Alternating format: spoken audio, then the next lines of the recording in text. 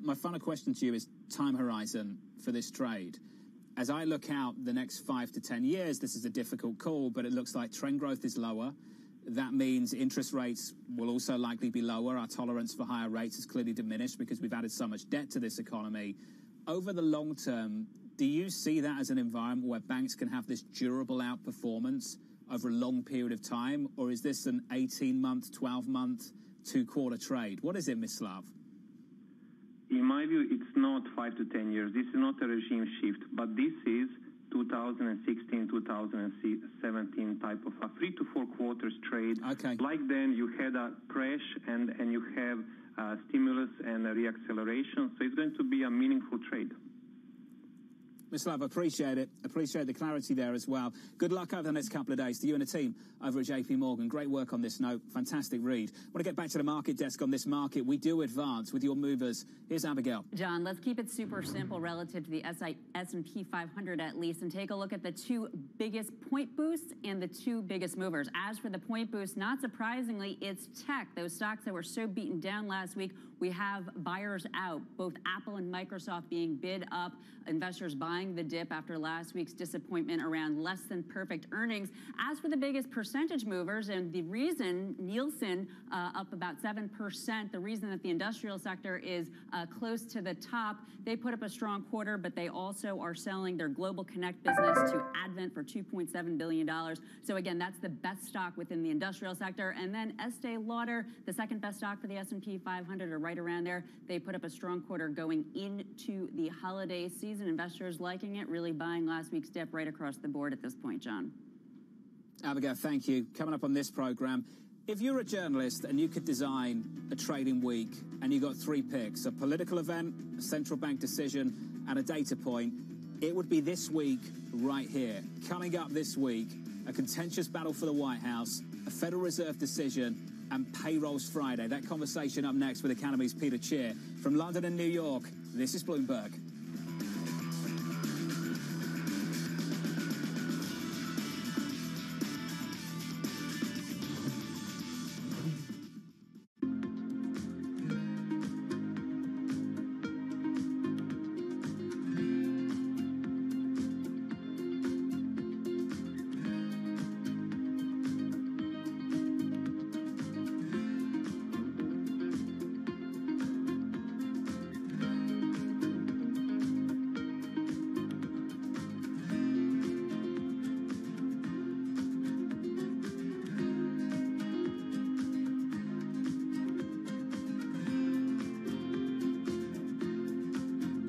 Welcome to That's Debatable, an interactive series on today's most pressing issues. The resolution this time, is a U.S.-China space race good for humanity? We'll hear from both sides.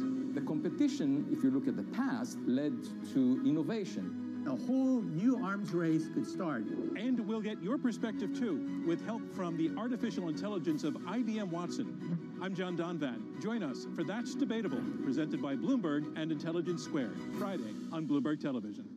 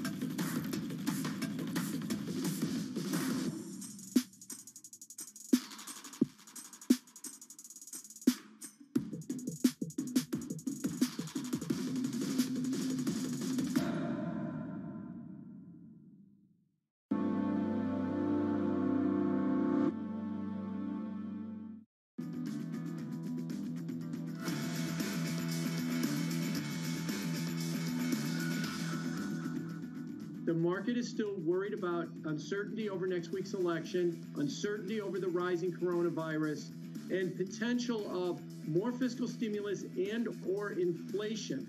So all of that is more than offsetting a giant buy for the bonds from the Fed and what should be chasing people into it. Instead, they're looking at this news and selling it off.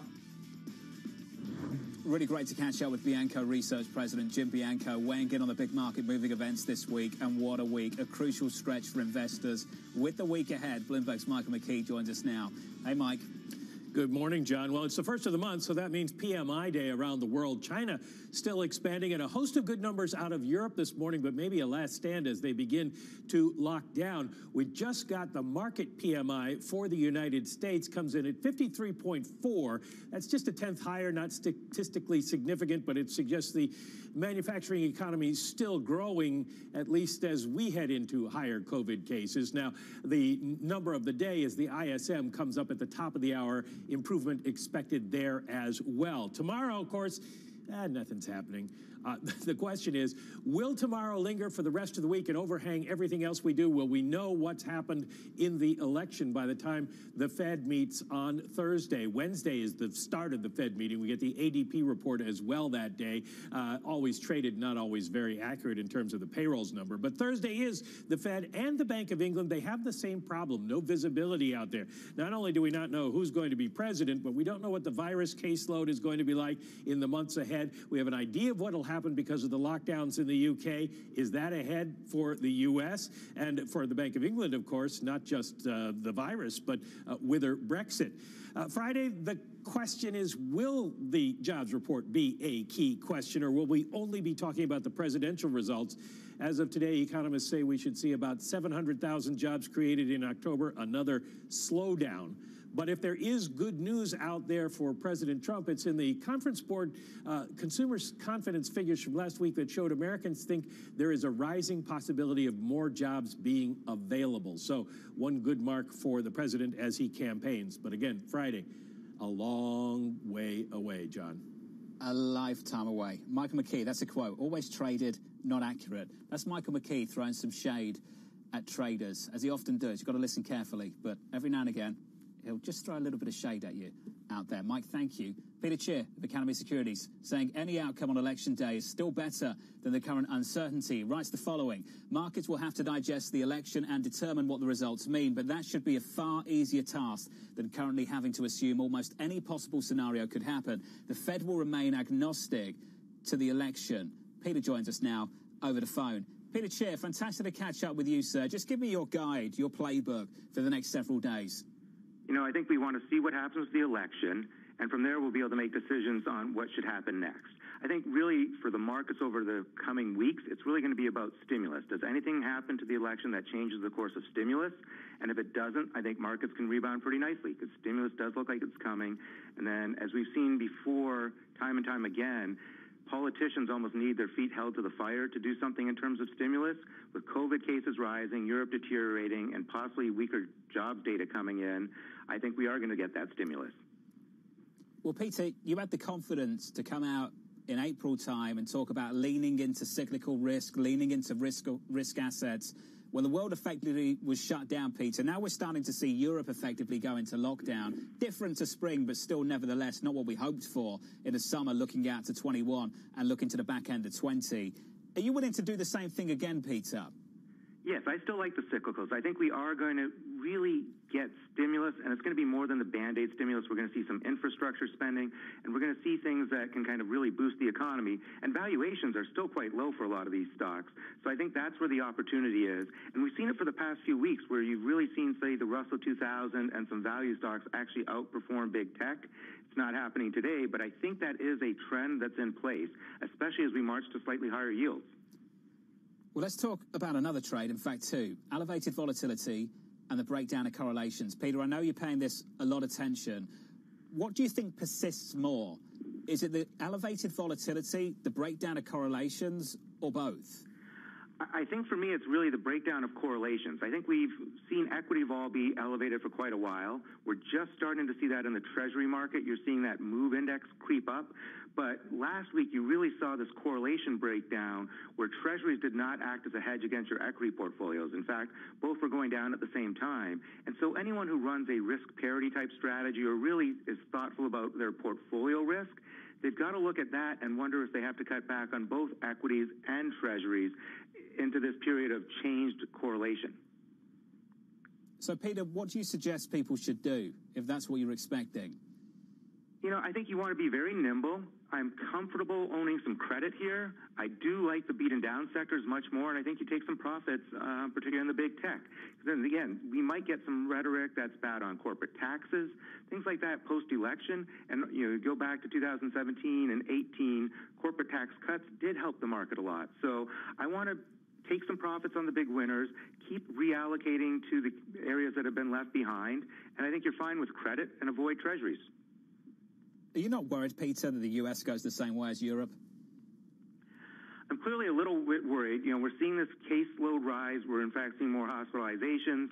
I do think, though, we're better at dealing with it. And ultimately, just like we had at the end of March, if we start heading that way, I think we're going to get even more stimulus. So it's almost this, you know, catch-22 where it was easy for D.C. to ignore the need for stimulus when the stock market was going up every day, COVID cases were contained.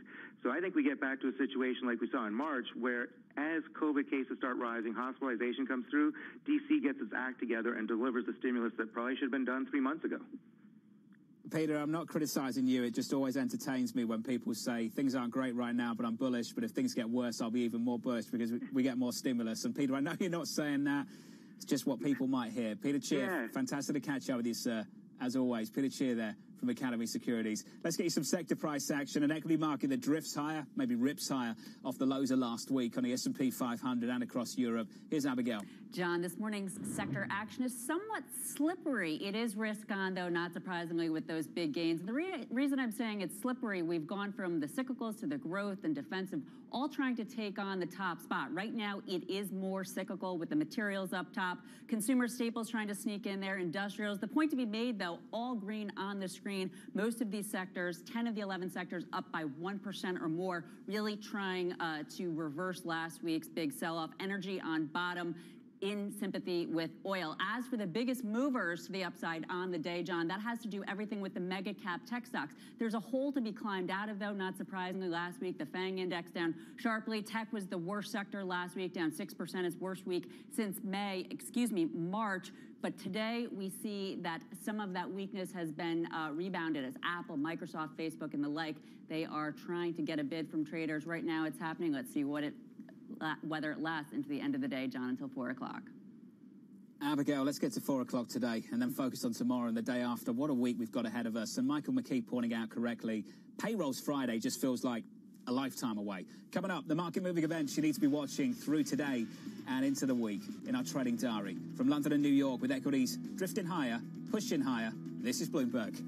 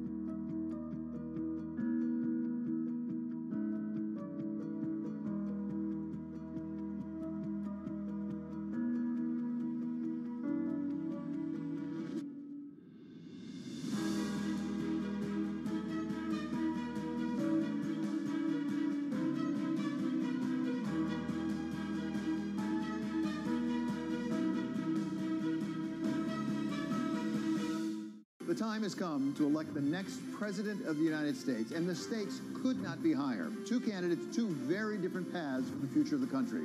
I'm David Weston. We will bring you the results as they unfold live on election night. Join us Tuesday, November 3rd at 7 p.m. Eastern Time on Bloomberg Television and Radio. I'm David Weston.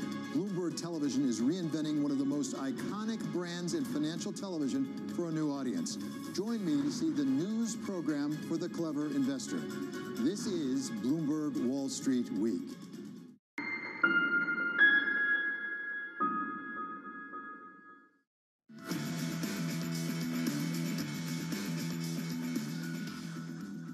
The worst week since March, potentially followed up with the biggest day of gains since the middle of October.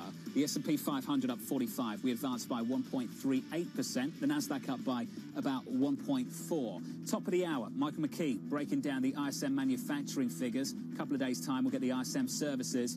Then it's the three events that matter to everybody. The final stretch of campaigning for the president in North Carolina, Pennsylvania, Michigan, and Wisconsin. Joe Biden making his last steps in Pennsylvania and Ohio. Tomorrow, of course, the main event, Election Day in the United States. Then following that, it's the other two that hardly anyone's thinking about. The Fed on Thursday and payrolls this coming Friday. From London and New York this morning, good morning. Thank you for choosing Bloomberg TV. This was the countdown to the open. Catch me on Twitter at FerroTV. You're watching Bloomberg TV.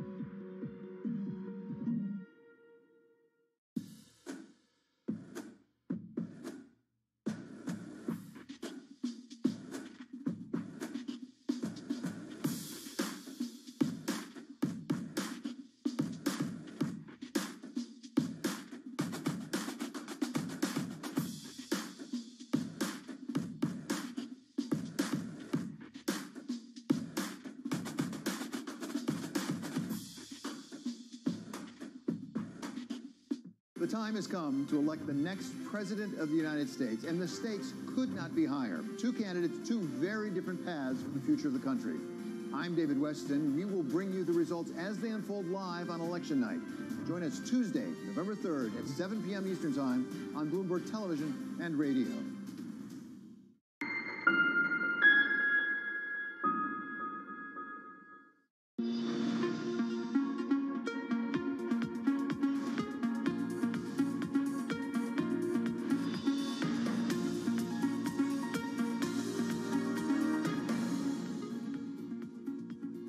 p.m. in London, 10 a.m. in New York. London and New York separated by 5 hours again, 30 minutes into the trading day in the United States. From London, I'm Guy Johnson. My co-host in New York, Alex Steele. Welcome to Bloomberg Markets. Alex, what a week. Welcome. 24 hours until Election Day. We also have the Fed on Thursday. Let's not forget about that, plus Jobs Friday as well. So lots to digest here, plus that global sell-off that we saw on Friday. So really dismal week for the markets. Today we're on the front foot. 3,200 was the area many were watching for the S&P. We're obviously well above that, over 1.5% here, holding high. Morgan Stanley, Mike Wilson saying, look, buy the dip. He sees a broadening out of market participation based on earnings. One asset, though, that's not holding up, and that's the euro below its 100-day moving average. Euro dollar moving lower. The VIX, though, taking a break. Oil making a pretty strong comeback. Was at a 5-month low just made hours ago. We'll talk about oil in just a second in terms of what that says about the global economy. Guy?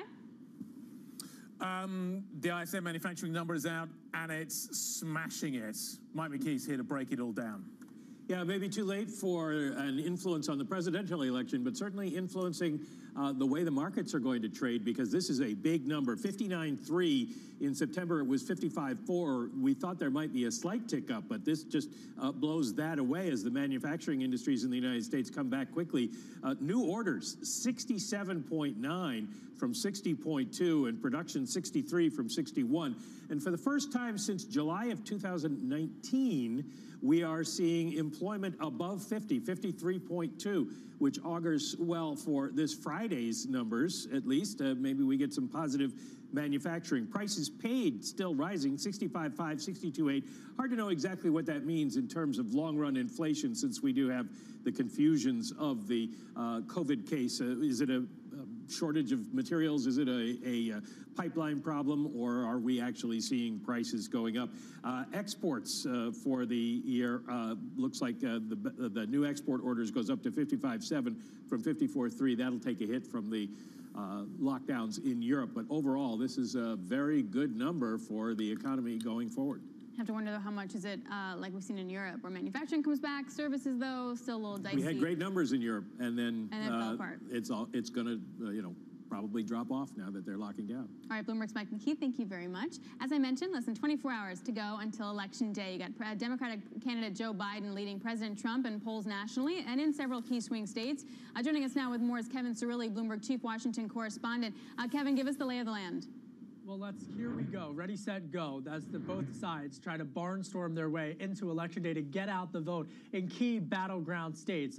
Democratic presidential nominee Joe Biden going to be focusing on what has become an incredibly important state for both sides. That's Pennsylvania. He's also going to be making a stop in Ohio, where, according to swing state polls, he is within striking distance, just down 1 percentage point, well within the average of polls margin of errors in the Hawkeyes, or in the state of Iowa. Meanwhile, the president going to be keeping a marathon pace as he goes to several states today, including North Carolina.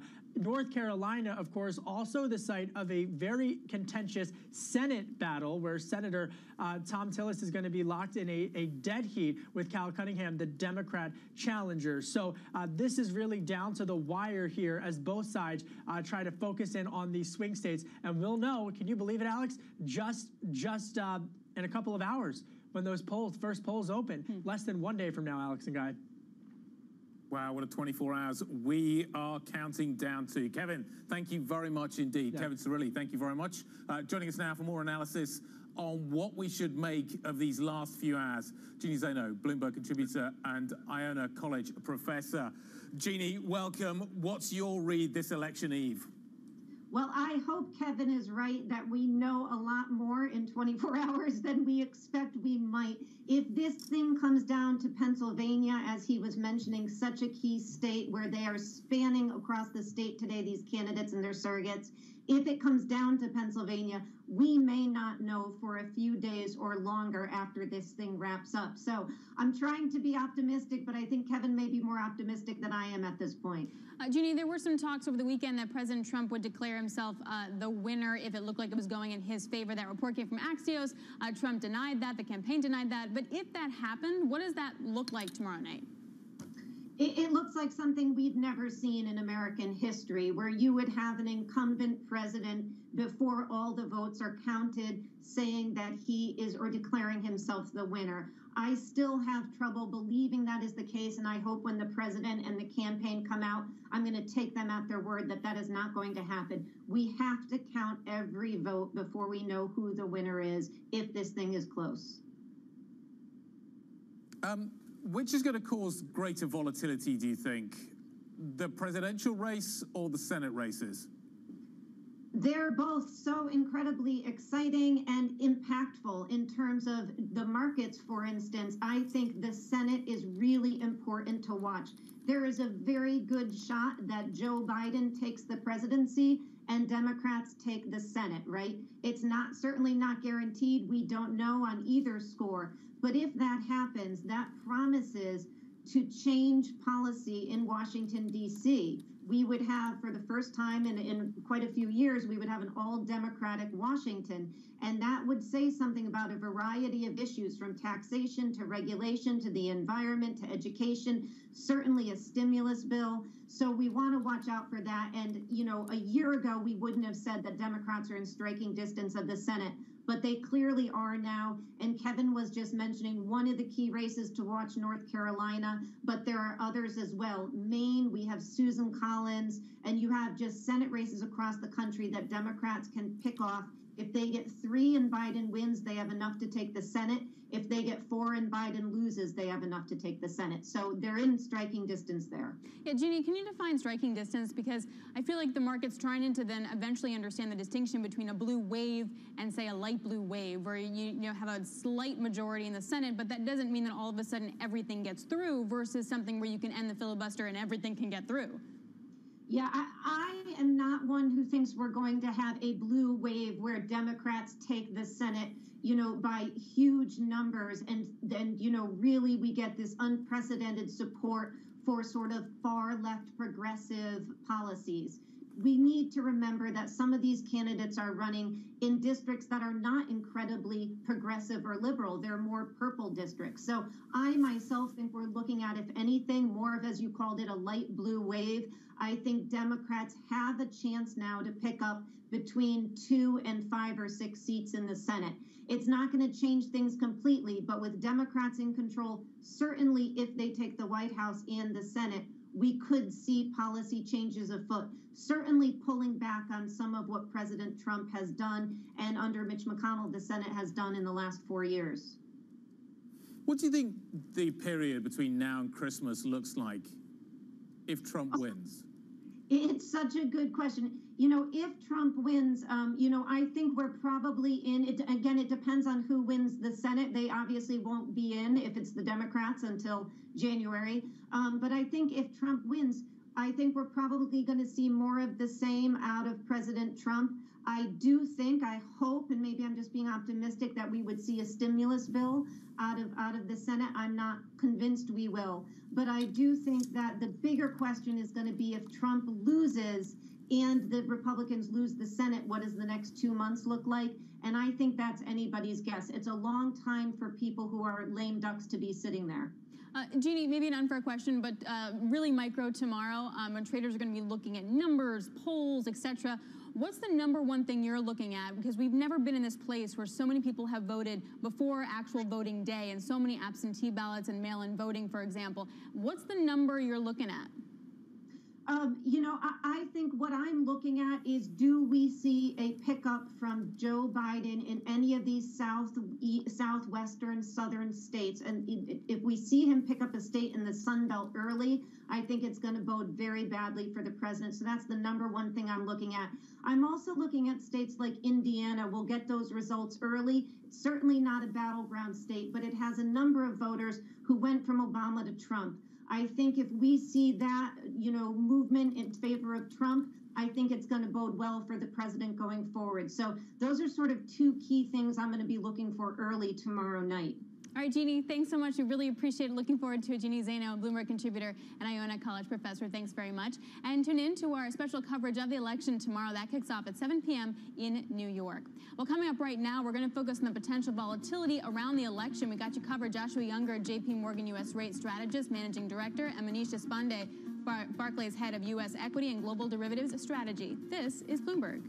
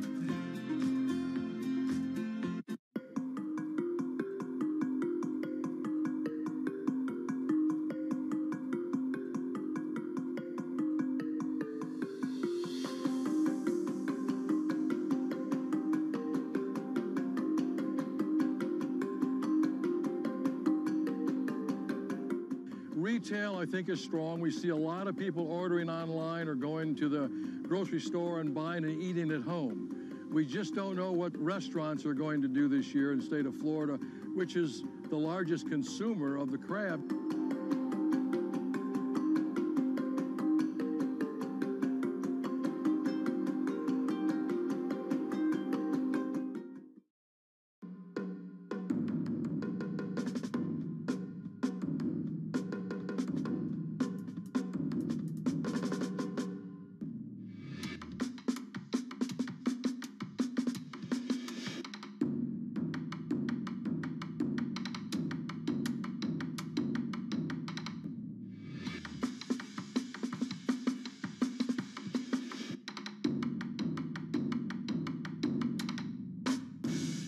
Valuations, particularly, sort of the technology landscape, have gotten to some pretty extraordinary levels. So I think it's not a surprise. I don't think it's any indication of the beginning of the end, but I do think markets don't like uncertainty.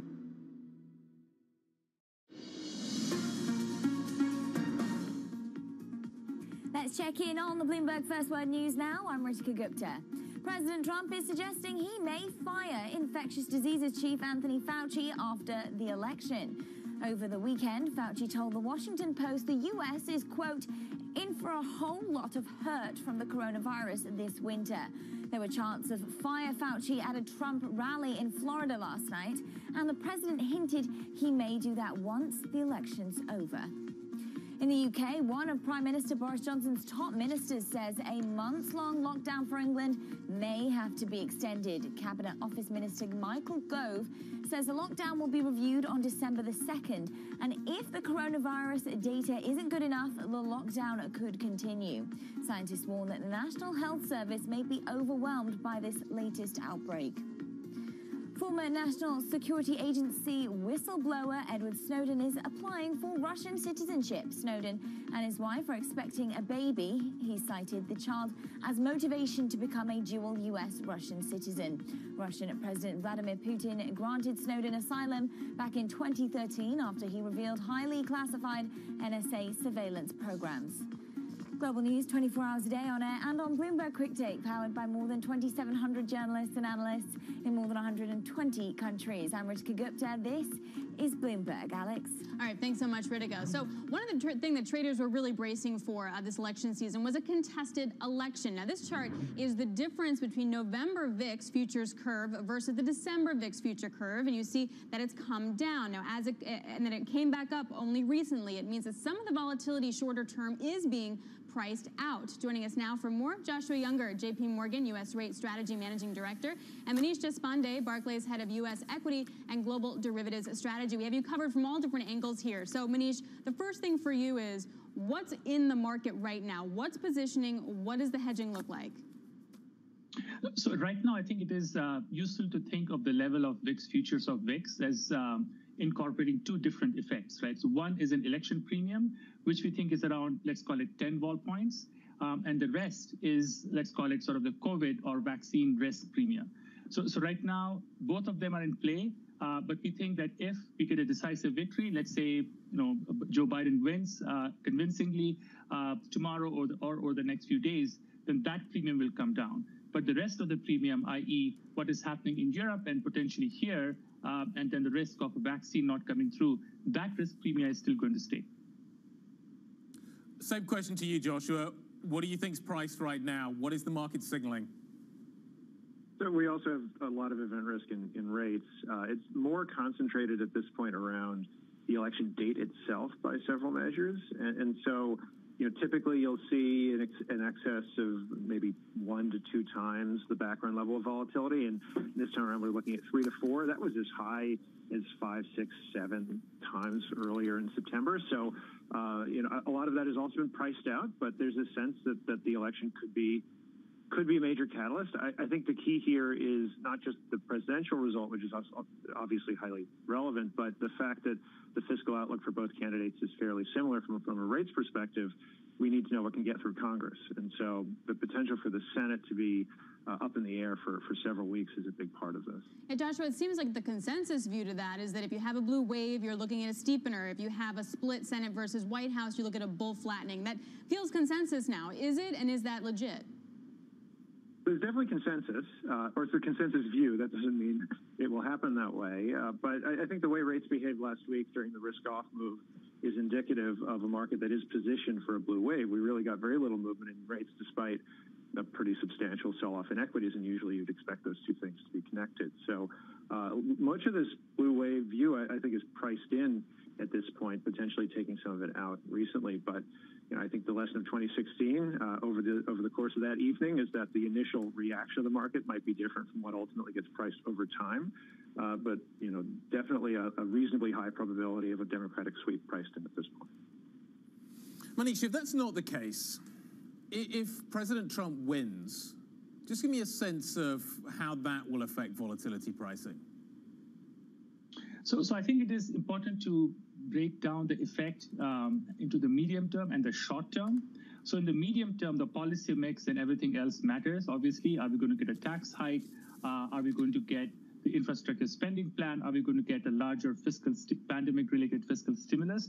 All that matters for the medium term. But to me, I think in the short term, what really matters is how quickly do we know the result.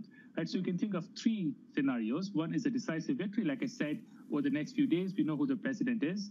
The second scenario is sort of too close to call, which is similar to the 2000 election, that we are going through December and legal challenges are being mounted, but they do get resolved by early December before the Electoral College meets. The third scenario, which to me is a tail risk, but that is what the market is most concerned about, is that we're sitting in the middle of December and we don't know who the president is. Now, from this short-term perspective, actually it doesn't matter who wins. As long as there is clarity and we don't get to the third scenario, I think that's going to be a positive thing on the margin. Having said that, the way that the market is looking at it, I think a Biden win, especially because that will result in a slightly bigger and more comprehensive pandemic stimulus bill, that will be viewed more positively. So even if Trump wins, immediately, maybe it will be upset victory, obviously, given where the polls are, but that might be viewed on the margin positively by the market. Okay, so let me say something counterintuitive here, Manish. So the reason why we care about that uncertainty is because it dictates what kind of fiscal stimulus we will get, which is exactly what markets care about. But then we get this ISM manufacturing number, blows the doors off the barn, as we were talking about on our chat here. Do we need it? Like, is the number that the market thinks we need actually something that we need, and does that reduce the kind of upside potential? It does to some extent, but keep in mind that we got another sort of factor now, that of a second wave in Europe and potentially, let's call it a third wave in the US. And that is, so there are two forces buffeting it. If this number had come without what is happening in Europe, then obviously, yes, certainly that the impact of the pandemic stimulus will be less concerning. But just given what is happening and ISM and all those numbers are clearly backward looking, it is not clear what is going to happen over the next few months. Joshua, let's talk a little bit about the second/third wave and the impact that it's likely to have on the data and the economy. In terms of how we should think about the rates market, which is the more important story between now and Christmas? What happens with the US election and the Senate on one hand, and what happens with the rate of change in the virus count? Just in terms of how the rates market is going to think about that. Yeah, I think the two are very strongly connected in the sense that it's less about, because this epidemiological outlook is so uncertain and is subject to change over a very rapid timescale. The way I think about it is it's more about the government's ability and willingness to respond than it is about the specific policies being proposed right now, because as we're seeing in Europe, the outlook can swing very quickly and somewhat unexpectedly. So in a world where you have split control of government or an uncertain outcome where we don't know who's in control of government, even during the lame duck session, the ability of government to provide stimulus when needed is much less. And so that necessarily puts a premium on the rates market because you don't have that fiscal impulse. Whereas in the case where you have very clear control, and especially if you have unified democratic control, which they've definitely pushed for more stimulus, then that has implications for the supply outlook and the inflation outlook and the growth outlook and all of those other things. So that's the way, given this very unique economic circumstance, the flexibility of government and the willingness and ability of government to respond is the key variable. All right, Joshua, so we also have the Fed coming on Thursday. What's your top trade right now? So we're in steepeners. That's more around the election than the Fed. We don't think the Fed meeting is going to be a particularly significant event because we're in the middle of things to some extent, and so they're not likely to change their policy in any material way. Over the long run, we can talk about more sort of substantive potential changes in policy, how they actually implement their new framework, and even over the longer term, who potentially is in charge once Powell's term is over. But for Wednesday, we don't think there's going to be a significant change. We'll leave it there. Thanks for your time today, both of you. We really appreciate it. Joshua Younger of JP Morgan, Manish Deshpande of Barclays. Appreciate it. This is Bloomberg.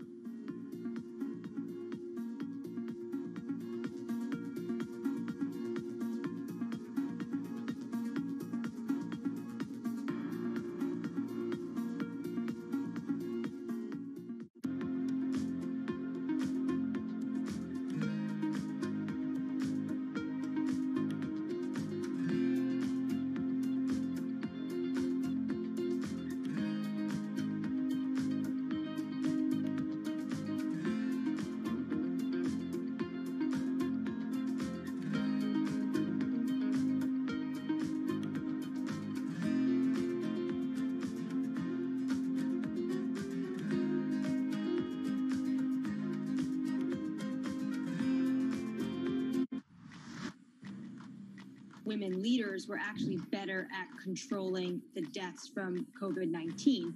Do you think out of this pandemic, we'll see more countries be willing to elect female leaders? When we look at women leaders, we tend to project on them baggage that they shouldn't bear. Women are given an opportunity when no one else wants to do the job. Women had a very clear objective.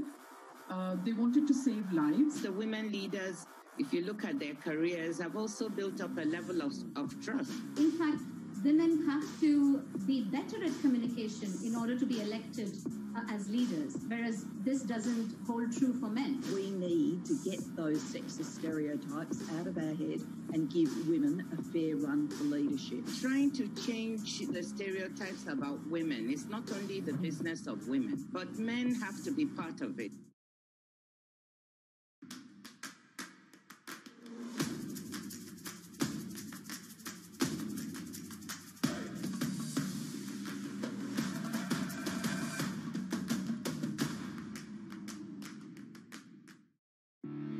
We explore the trends, investments, and competition of the European ETF industry. Join us on Bloomberg ETF IQ Europe.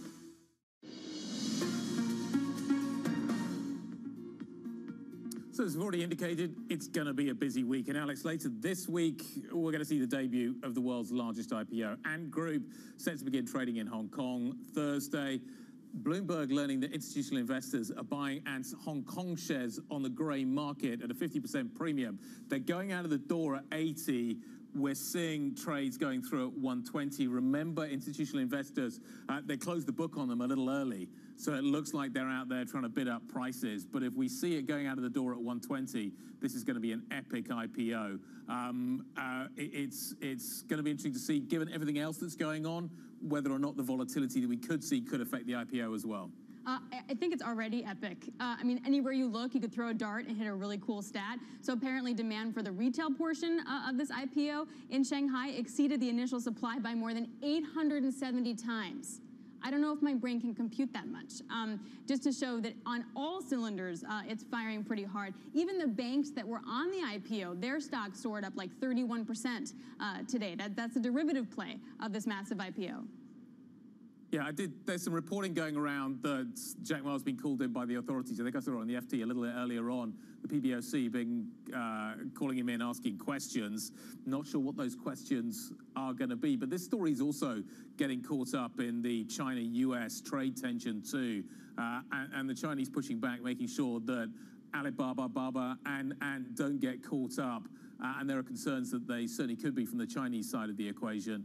This is such a huge IPO. A few years ago, it would have taken place in the US. The fact that it's not, I think, is hugely significant. Yeah, and sort of it speaks to the fact that the decoupling that you see within the U.S. and China on the tech world could still happen regardless of who is in the White House. Not necessarily that Biden would be any friendlier to China, but that maybe the way they go about it's different. But on the technology side, how do you have any kind of cooperation when there's national security involved? And it feels like both sides of the aisle are pretty firm on that stance. So will we just to see these two tech markets developing in just very different ways, with more of the action maybe coming for now from China? Yep, and China trying to do its best at the moment to figure out a way of getting around some of the restrictions that have been created by the US. You're going to look at what's happening with Huawei. What we're going to do next, top policy risks for US businesses. We're going to discuss all of that with the Wall Street veteran. Charles Meyer, Signum Global Trading Chairman, is going to be joining us. That's coming up. This is Bloomberg.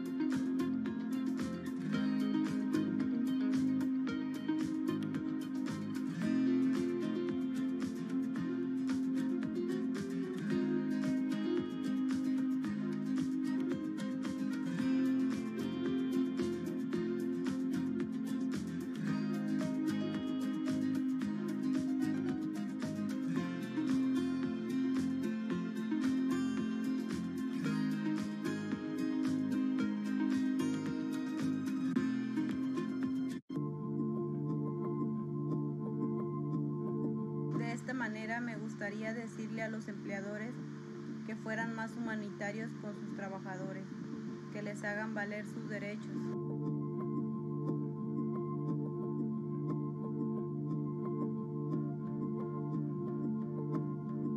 Y estábamos viviendo en dos casas, en unas 50 personas y en la otra otras 50. En cada casa había 5 habitaciones.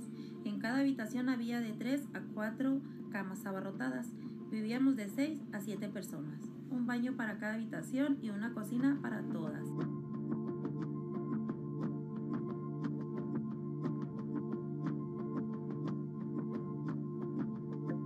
Una vez que nos atendieron en el hospital, al salir nos avisó una compañera que ya nos habían reportado a migración. Gracias a Dios ahorita de salud yo estoy muy bien, pero en lo moral no estoy muy bien, porque a causa de esa enfermedad yo perdí todo, perdí mi trabajo.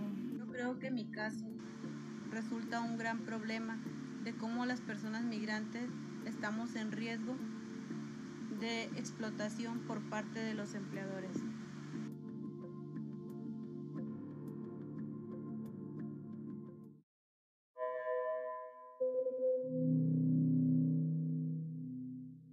Mercedes-Benz is on a path towards CO2 neutral mobility. So we have flicked the switch there, and really we're going to step by step electrify everything.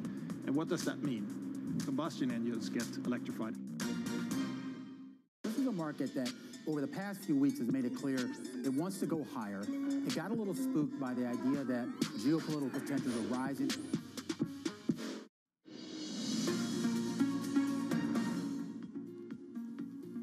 Hi from London, I'm Guy Johnson. Welcome to Bloomberg Markets. Alex Still is over in New York. So a hypothetical Biden victory in tomorrow's US election would likely mean higher taxes for companies and individuals. Scholar Fu has an overview.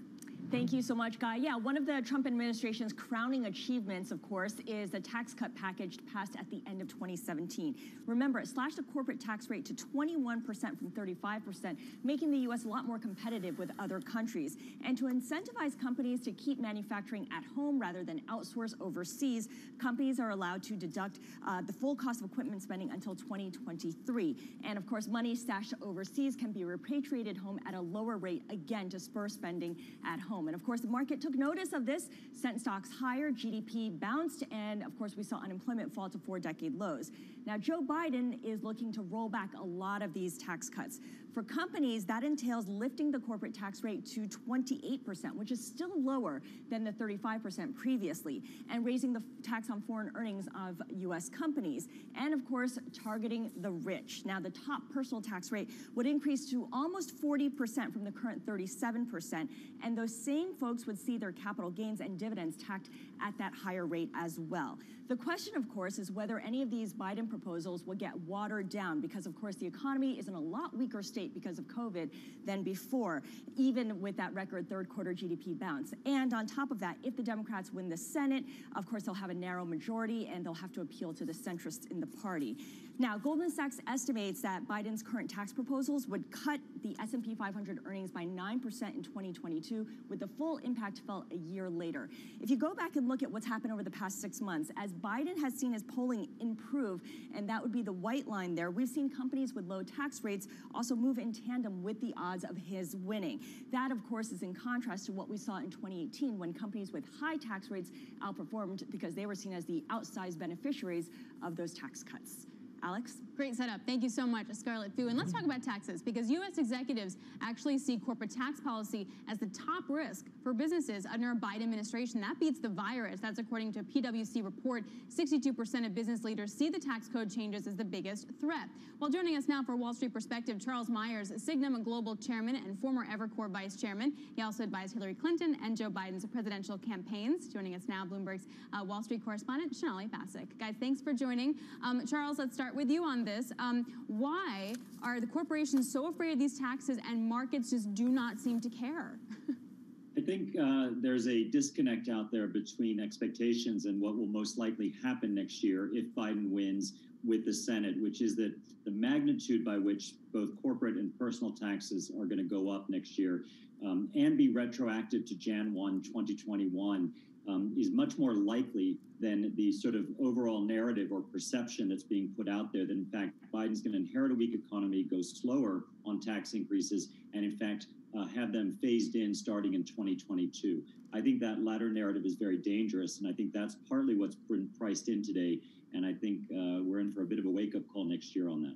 But Charles, how realistic is this to get done quickly? Let's be honest, even with a Senate majority blue sweep, it's not that every senator who's Democratic is going to vote for all of the tax changes that are in the Biden plan. How much of a debate are we going to see as the administration tries to get some of these passed? Should they be in power? Yes, I think there's two things that'll be at play next year early next year on this on the tax issue. The first is that all they're going to need is a 51 vote majority because they'll get it through the budget reconciliation process. So even if again they really only need 51 senators, and we think that the Democrats will probably have 52 or 53 seats in the Senate. So, but that's one issue that will be at play, of course, is what their majority looks like. But again, reconciliation, they only need 51 votes. The second thing, which is very important, and a lot of people have lost sight of, is the fact that the debt ceiling has to be raised by July of next year. So we've been saying, in fact, that no matter who wins tomorrow, even if President Trump wins, which is not our base case, but no matter who wins, taxes are going up next year. They will be retroactive to Jan 1 because the debt ceiling has to be raised. Again, I think on the timing issue, in addition to the need for a majority, both of those are coming together. And I think tell us that taxes are going up next year, both corporate and personal, and will be retroactive. So barring taxes, what are maybe some of the more aggressive policies under a potential Biden administration that you think are not being priced into the market right now? So aside from tax, which by far we think is the most underpriced risk today in the U.S. equity market, again, the estimates are anywhere from 9 to 12% hit to EPS. and people are looking out to 2022. We think it's a hit to EPS next year on average for the S&P 500 companies. In addition to that, though, I think people are underestimating what a Biden administration intends to do on drug prices and secondly, in energy policy. Because those latter two, which affect a lot of companies and obviously two pretty important sectors for the markets, he can get a lot of the necessary change in those two areas done without Congress. So again, I think it's pharma and energy, particularly fossil fuels, where we could see, again, a lot of executive action next year that might be underpriced today in the market. Charles, good morning. The Biden team has raised a lot of money from Wall Street and from corporate leaders. And I'm curious how those conversations have gone. What have the Biden team been telling those people that has allowed those people to give the Biden team a lot of money? And there does seem to be a mismatch between that and what you're saying. Yes, I think it's really two things. When conversations have happened with some of the biggest donors or with the private sector, with folks from financial services, et cetera, from the campaign, the message is twofold. First, in the end, if in fact Biden can do what he would like to do, which is get about a $2+ trillion stimulus package done at the end of January, followed by a $2.5 trillion or larger infrastructure package in Q1 or Q2, that the tax increases actually will be offset by the much bigger impact on growth from both of those two positives, stimulus and infrastructure. The second issue, which actually resonates with a lot of folks in the private sector, a lot of CEOs and other, is that there's a real need for stability and predictability in policy making, which is missing today. The last quick thing I would layer over all of that is a very strong sense of, the tax code and the majority of the Trump tax cuts did actually benefit companies and the wealthiest Americans. There is a real sense in this country we need to do something about systemic inequality, income inequality, gender inequality, racial inequality, and that the private sector and certainly the C-suites have bought into that. And one way to do it is through the tax code, and that those changes need to be made. I think it's a combination of all of those, that there's much more buy-in from the private sector, including at the top of companies, around these tax increases. Charles, what is the skill set do you think the Biden team is looking for if they were to win in the Treasury Secretary they would select? I think in the end, it's going to be a compromise candidate. Initially, it was going to be someone from financial services. I think the progressive wing of the party killed that pretty effectively months ago. And then it was, and still is a lot of noise around whether it's Elizabeth Warren or someone that's from the very progressive wing of the party. And I don't think that's going to happen either. I think it will be Lael Brainerd. She's clearly the front runner today. And I think it would be an excellent choice and very market positive because she's been dovish at the Fed, but also very pro-stimulus. So I think in that position, as with a lot of the important cabinet positions, Biden's going to go with the centrist that's probably technically very good, but not controversial. Charles, if we do get a President Trump win, what does Wall Street do with that? I think if we get a Trump win, it'll be, I'd argue, an even bigger surprise or upset than in 2016. You see the market clearly rally on expectation of tax cuts, further deregulation, et cetera. But I think reality will start to set in pretty quickly. We're entering a second wave of COVID that's been incredibly painful in Europe and I think is heading here. All the evidence points to that.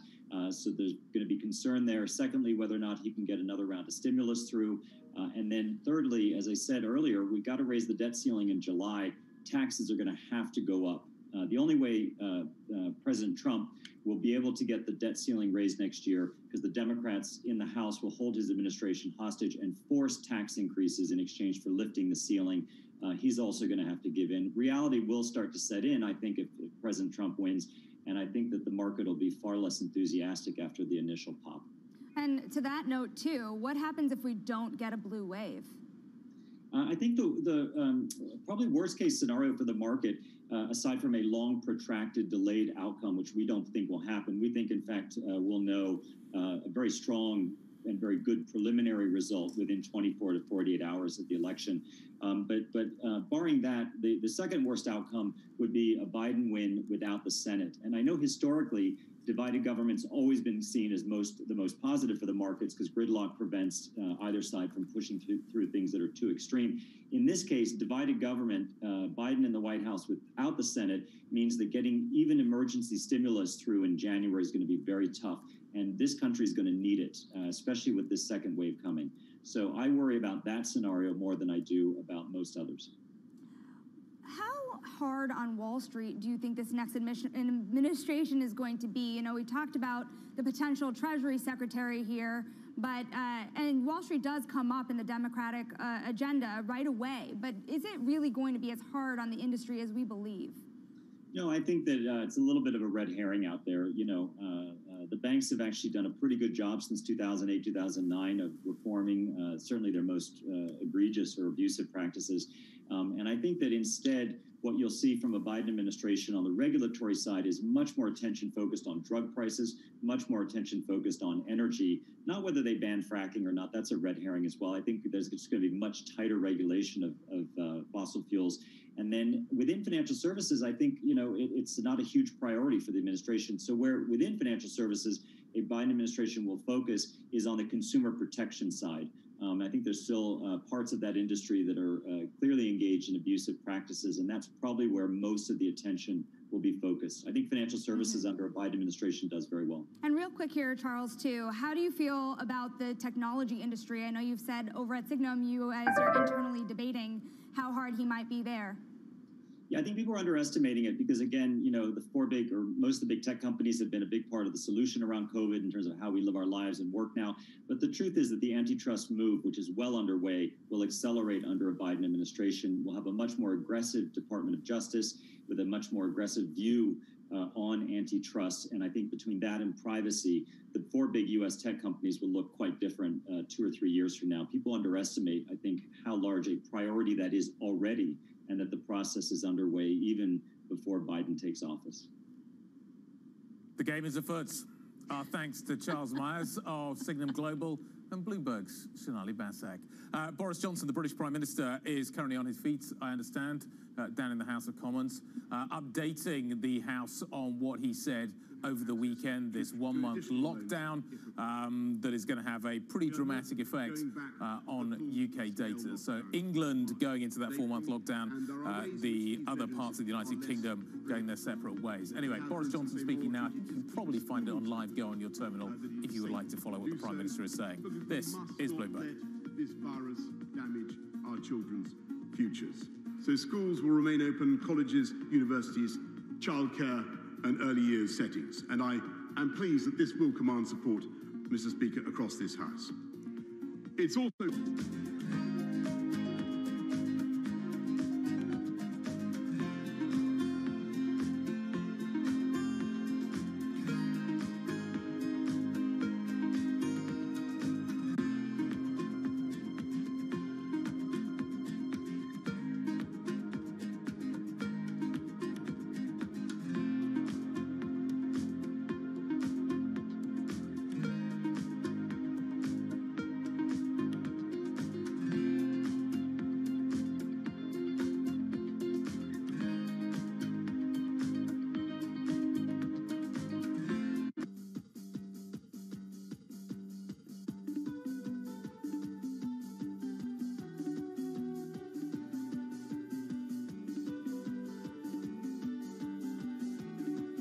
This is Bloomberg Best, your weekly review of the most important business news, analysis, and interviews from Bloomberg Television around the world. Ken Burns, welcome to Bloomberg Big Decisions. We have always been a mixture of things.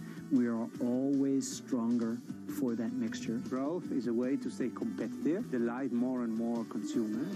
Welcome to the Best of Bloomberg Technology. I'm Emily Chang. They've moved the needle by acknowledging that they have to monitor the content. What is one word of advice you'll take with you? Learn how to listen.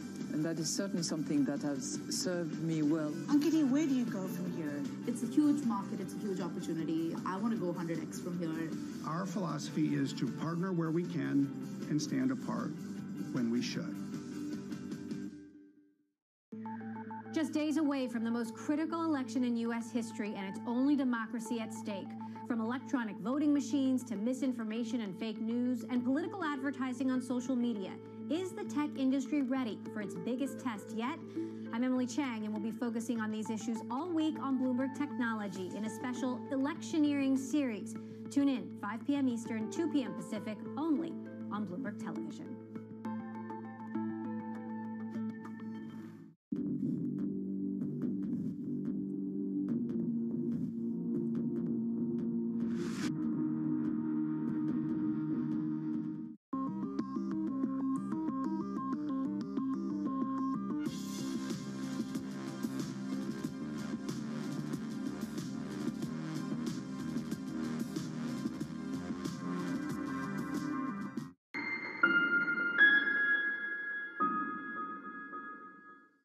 Welcome to That's Debatable, an interactive series on today's most pressing issues. The resolution this time: is a U.S.-China space race good for humanity? We'll hear from both sides. The competition, if you look at the past, led to innovation. A whole new arms race could start.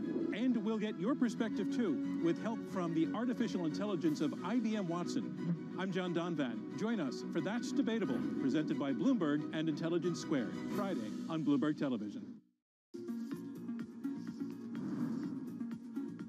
Let's check in on the Bloomberg First Word News now. I'm Rishika Gupta. President Trump enters the final day of the campaign, hoping for another poll-defying victory. Surveys show the president trailing Joe Biden nationally and in a number of battleground states. Still, the numbers have been tightening in some of those races. Both candidates will be campaigning today in Pennsylvania, where polls show Biden with a slight advantage. Over the weekend, pre-election day voting surpassed 2/3 of all the ballots cast in the 2016 presidential election. That's almost 92 million Americans that have voted so far. A majority of states are reporting record early turnout. And Brexit negotiators are moving closer to breaking the impasse over one of the biggest obstacles to a trade deal. A compromise is emerging on the issue of what access boats from the EU will have to British fishing waters. The potential solution would allow Britain to claim it has won back control of its seas. Global news 24 hours a day on air and on Bloomberg Quick Take, powered by more than 2,700 journalists and analysts in more than 120 countries. I'm Rishika Gupta. This is Bloomberg. Guy?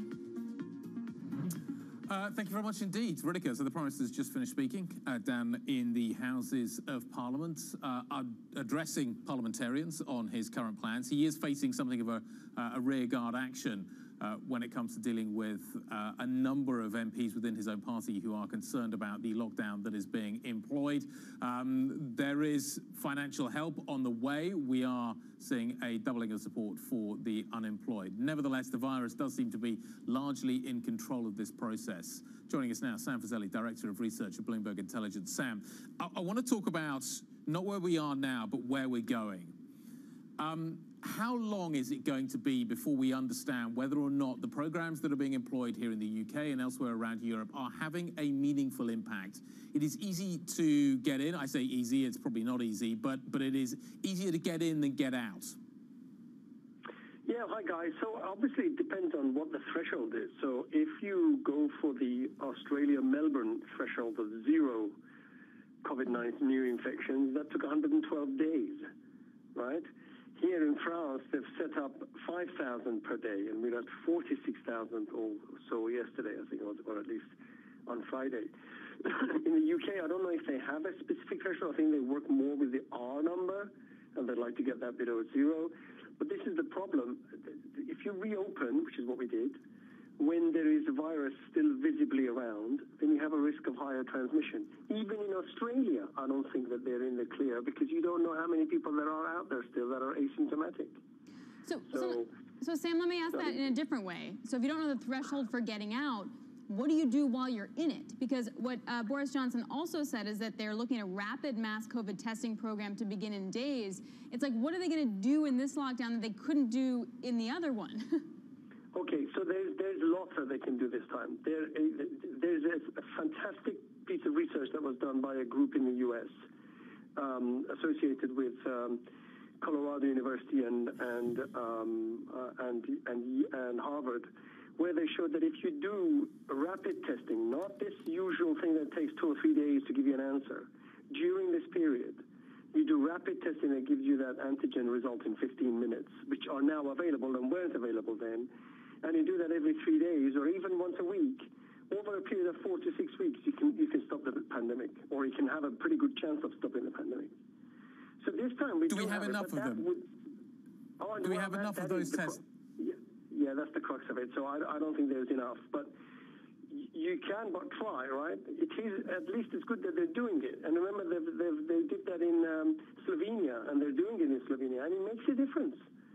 Because what you want is to catch people while they're infectious and tell them, look, hang on, stay home, let this pass, and then you can come out.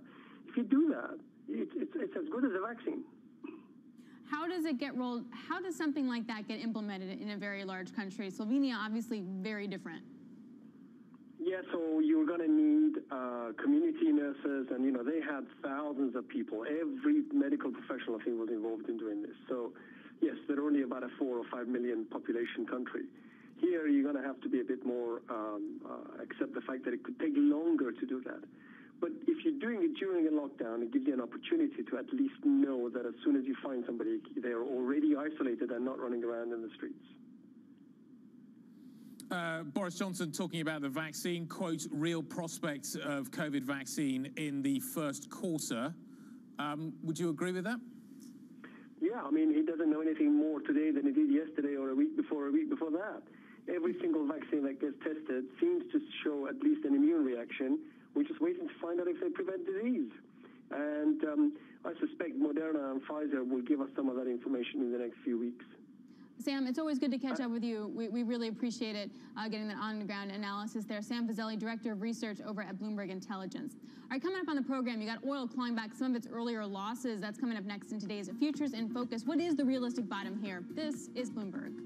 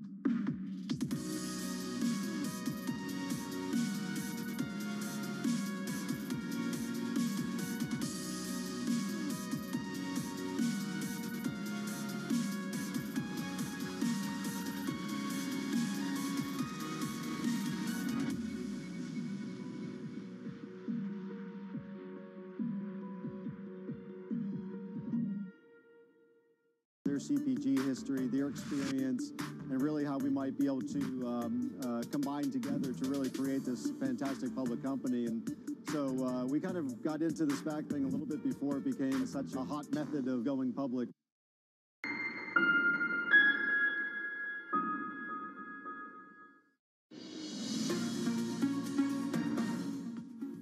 Live from New York, I'm Alex Steele, along with Guy Johnson over in London. This is Bloomberg Markets. It's time now for Futures in Focus. We're taking a look at oil. Okay, crude erasing some of its earlier losses, but got really hammered last week, near a 5-month low. Joining us now, Mike McGlone of Bloomberg Intelligence. The technical question, did we find the short-term bottom? Well, I think the good thing about crude oil this year is the bottom's in forever. Minus 40, we're never going to see that again. So we got that going. Short-term. Short-term? Maybe if the stock market can go up, and it depends on if we get the Democratic sweep, the focus will be more in reducing demand, i.e. clean energy. Right now it's on increasing supply with Donald Trump. So I think what we should look forward to crude oil is really good resistance around 40, pretty good support around 30, and stuck in that range for a long time. Mike, oil moved a little earlier on, but so did a whole bunch of other commodities. Kind of felt like the basket was moving rather than the individual components. Is this a dollar trade more than anything else? A dollar is a big part of it, and this year, remember, the trade-weighted broad dollar index reached an all-time high. So mean reversion in the dollar, if it could continue lower, that's a good sign that commodities are bottoming. I'm getting those indications in every sector except energy, metals. If there's weakness in the dollar, metals, copper usually does very well, definitely gold. And agriculture, U.S. is a major exporter of grains. If we get weakness there, that'll pick up. So I'm seeing that as a big sign. So that's one thing we have to look forward to the next few years. If we have mean reversion in the dollar weakness, commodities are breaking out higher. versus the stock market. But I wonder if oil's a little different in that, look at copper and what we've seen in the oil market. If it was about growth and about the dollar, they wouldn't be behaving this erratically. Copper has been on a steady bull market. This, to me, is a supply story. It's Libya surprising the market, being able to sustain some volumes online when many thought that there wasn't going to be able to hack it. That's the problem on the endless problem in crude oil. Too much supply, more coming on, lack of demand. It's really not coming. There's no more elasticity demand in crude oil. But copper, I'm glad you mentioned, is really the key thing. I was really worried about it initially, but this divergent strength in copper versus stock market, to me, is a sign it's ready to break above that $7,000 threshold. That's held since 2013, and all it needs is a little weakness in the dollar and more of the same with this demand from China. And then let's think infrastructure spending. Every country in the world, most countries in the world are getting free money. So why not take that money and spend it on infrastructure? I think that's what we're going to see, especially in this country with this big fiscal stimulus coming. Mike, always a pleasure. Thanks for your time today, updating us. Mike McClone of Bloomberg Intelligence on what's happening in the commodity space. Up next, we'll carry on the conversation about what is going on here in Europe. We've got Jordan Rochester joining us, the Nomura G10FX strategist. The euro's trading kind of around the 116 level. European equities are bouncing back pretty strongly. They're still down pretty dramatically over the last 5 days, but certainly recouping some of last week's big losses that we saw. We'll get more analysis in just a moment. The European close is coming up. This is Bloomberg.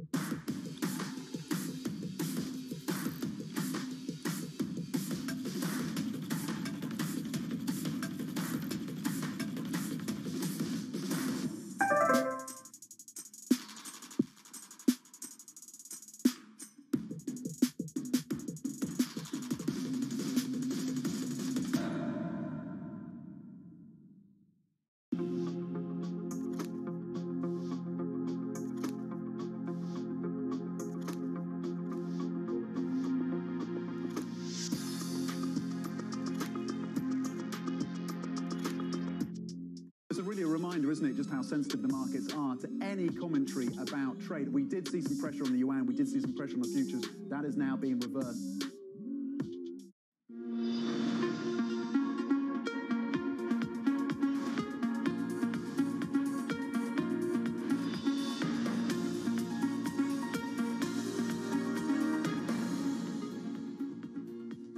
Live from London, I'm Guy Johnson. Alex Steele's over in New York. We're counting you down to the European close right here on Bloomberg Market. So what do you need to know from Europe this hour? Well, locking down. Europe accelerating into tighter virus restrictions. Angela Merkel warning that the light at the end of the tunnel is still far away.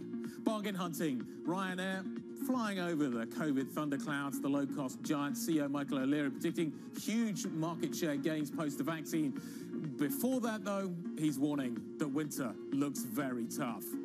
And Europe, like everywhere else, holding its breath ahead of the US election. Equity volatility continues to fall from October's peak. Stocks are rising today. Let's take a look at how much. We're near session highs here in Europe right now after yesterday's drubbing for European equities, last week's drubbing, should I say.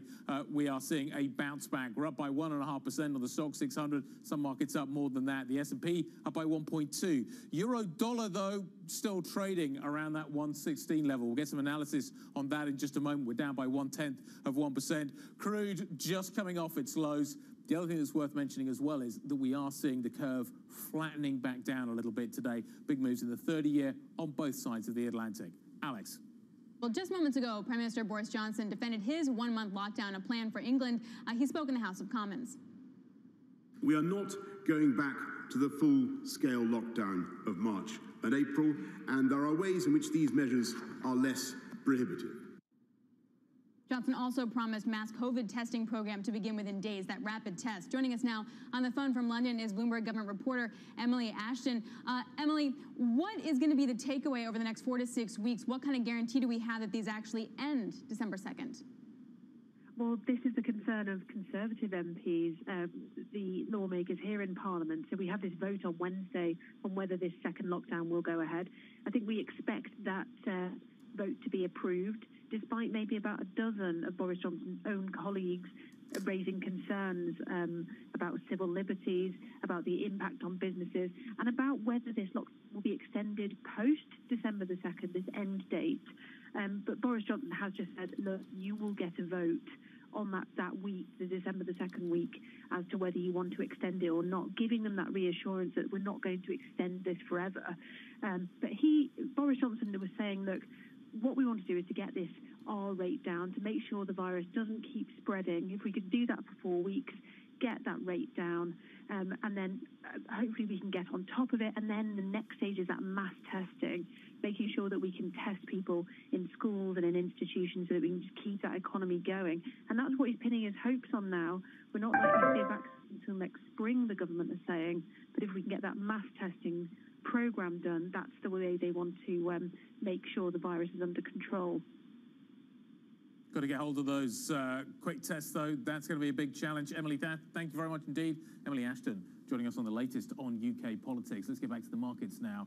How bad can the euro rate get? The pound's trading just north of 129 right now. Europe clearly facing harsh restrictions as we head towards Christmas. How do you balance that out as well with the risks of the US election?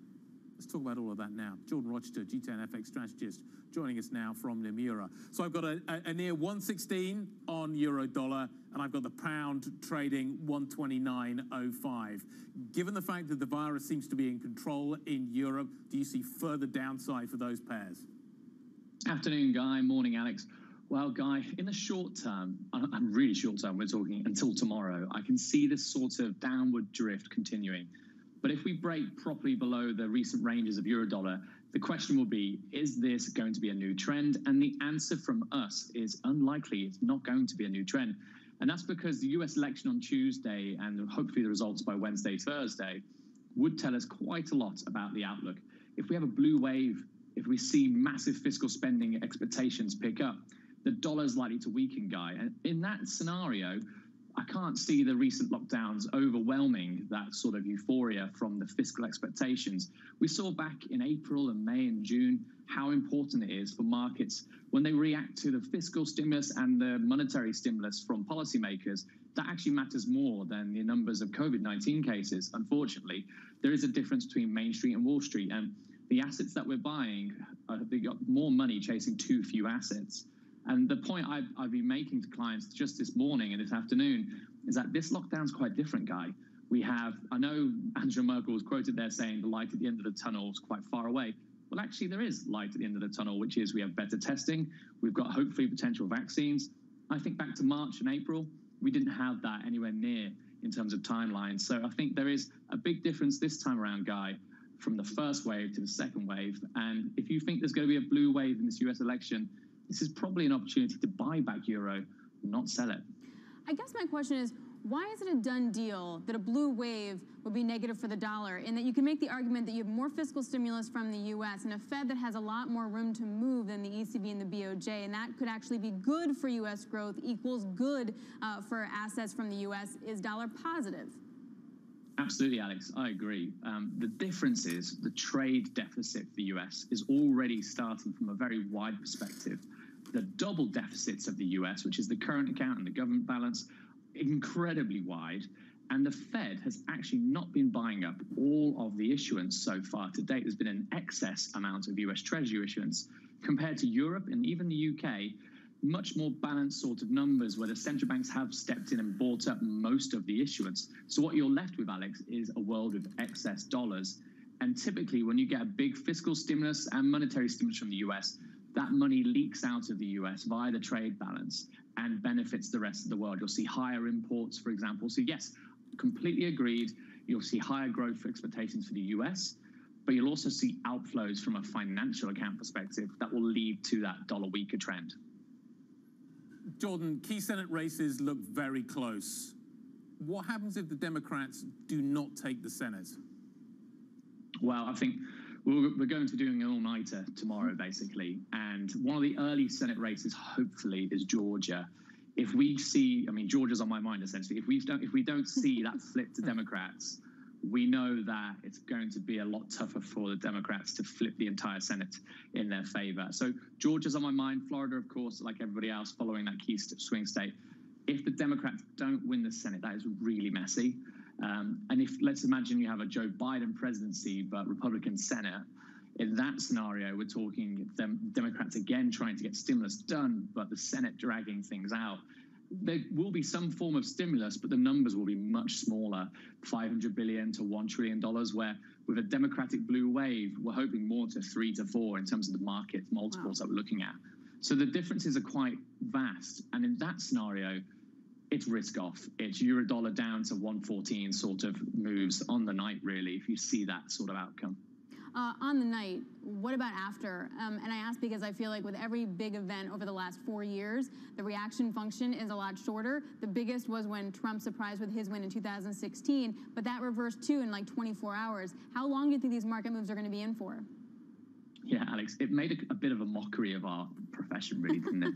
So Trump back in 2016 was risk off, and the dollar yen went lower, and the S&P futures went lower, and then about 3 hours later, everyone got their heads around the tax reforms and the dollar went up and risk on everywhere else in terms of equity markets. This time around, I have asked the same question. Is the reaction function we're all talking about right now, is what I just said completely the opposite to what happens? It's very possible if, for example, you get a blue wave, big fiscal expectations, you see risk on initially, but then if Joe Biden starts talking about raising taxes as fast as he can, the truth is he won't be able to raise them as fast as he can. He's not president till January in this scenario, and tax reform actually takes a while, and raising taxes won't be probably the first thing he does as president. But if that's his focus, and that's possibly the reason why you see risk off maybe in some sectors. If you see the Democrats start talking about reform and antitrust issues for technology, that's again another risk off factor. Definitely, we've all considered it. I think the fact we're talking about it is a good thing. Where in 2016, I don't know if anyone was really talking about if Trump wins, it's risk on. It was pretty much before it's risk off until the actual fact of the matter happened on the night. If Trump wins, is that the biggest volatility event here? It strikes me that the Senate is probably the worst case scenario, but the market just doesn't seem to have Trump winning priced in anywhere. Is Trump winning still the biggest surprise? I think so, Guy. I mean, CNH is one of the favored trades in the foreign exchange space, so lower dollar CNH, and that's on the back of the expectation that Joe Biden will be less aggressive to China with trade, tariffs and so forth. So if Trump was to win, that consensus trade would get hurt. You see big moves in CNH in that scenario, just from the trade angle. Then you'd have the risk angle as well, which is the Democrats would still be likely to hold the House in that scenario. So you have a Trump presidency holding onto the Senate, for example, but the House still split. Since July, we were talking about phase 4 stimulus. It was quite exhausting every day. Pelosi and the Democrats and Mnuchin and Meadows talking about we are looking to hopefully get a deal done. And here we are in November and it hasn't happened. The question, Guy, will be how quickly they do a stimulus deal, phase 4, and how big will it be? The Senate Republicans have actually held things back, trying to keep the size small to around $500 billion, even less in some examples. The question will be whether they suddenly change their opinion because Trump's won the presidency in that scenario. How quickly does phase 4 stimulus happen? That can kind of bring back the risk off we would see from the election. So yes, risk off on that outcome of a Trump presidency, but if you get a big phase 4, $1.5–2 trillion, which is roughly where we thought it could have been back in July if it had gone through, that could solve that sort of risk-off pattern. All right, Jordan, good luck on your overnight. I'm imagining you guys with like a huge whiteboard with like the 75 different probabilities and like how you trade over the next 48 hours. Good luck with that. Jordan Rochester, G10 FX strategist at Nomura. All right, coming up, it's the road ahead for transatlantic trade relations. We're going to speak with Sir David Manning, former UK ambassador to the United States. This is Bloomberg. In lockdown now for 4 weeks or possibly more in the run-up to Christmas, compared to implementing it for 2 weeks when Sage first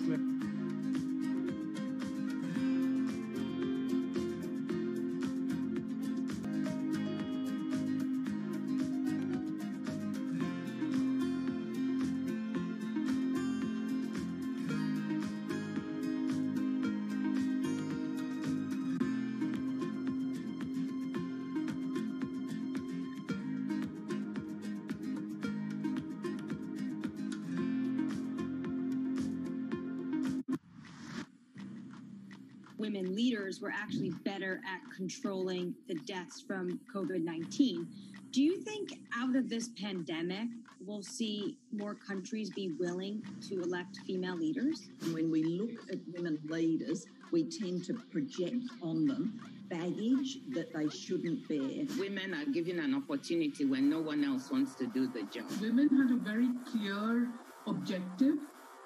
They wanted to save lives. The women leaders, if you look at their careers, have also built up a level of trust. In fact, women have to be better at communication in order to be elected as leaders, whereas this doesn't hold true for men. We need to get those sexist stereotypes out of our head and give women a fair run for leadership. Trying to change the stereotypes about women is not only the business of women, but men have to be part of it.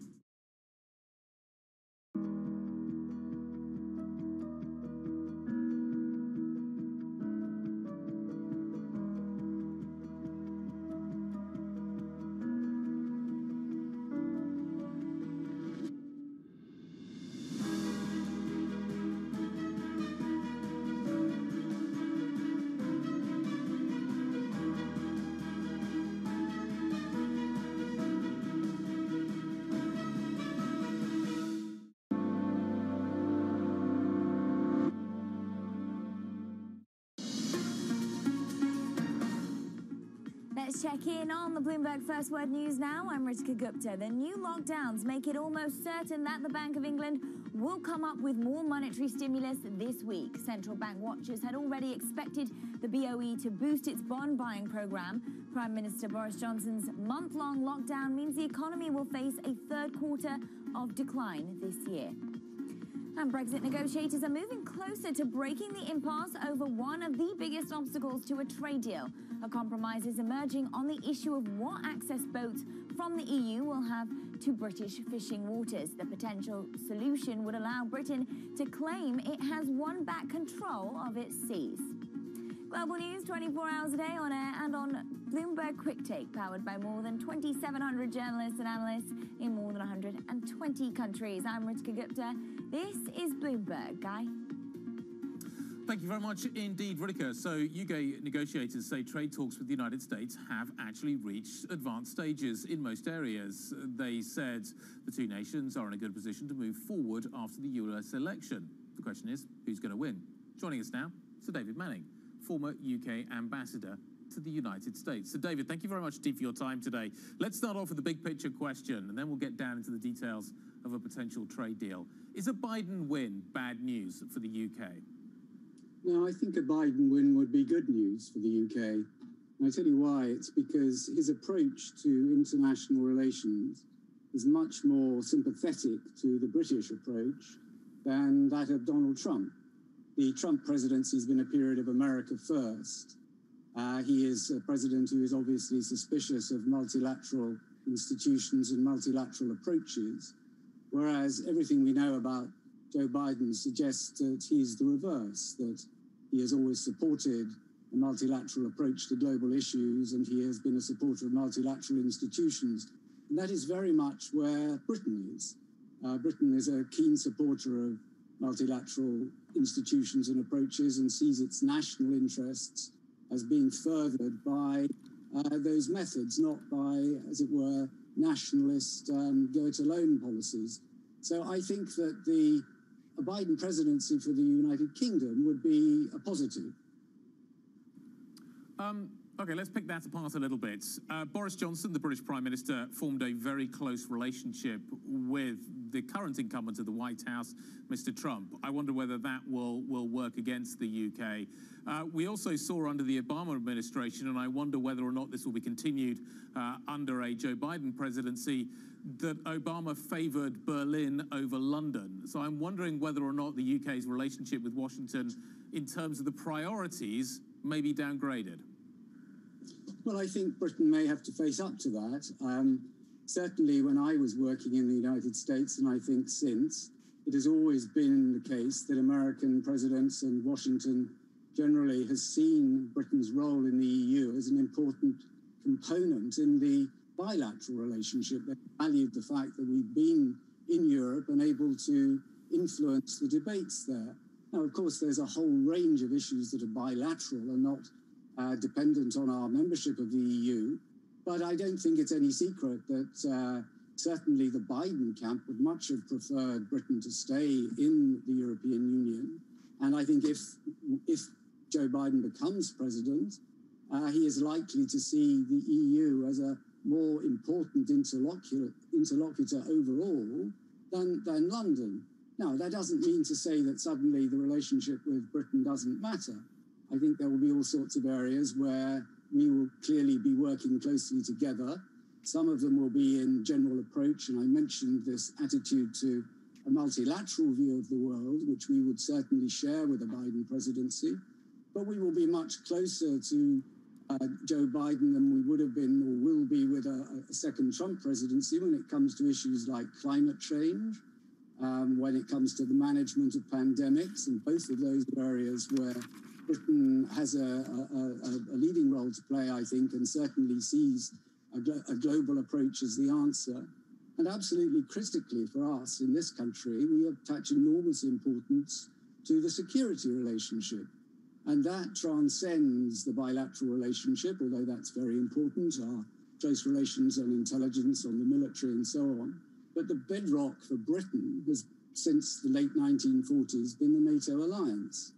And I think that is not suddenly going to change if Joe Biden becomes president. On the contrary, he has made it clear that he believes in the alliance, and that would be very welcome in London, whoever is prime minister, particularly if we are to gather that another Trump presidency might put America's commitment to NATO at risk.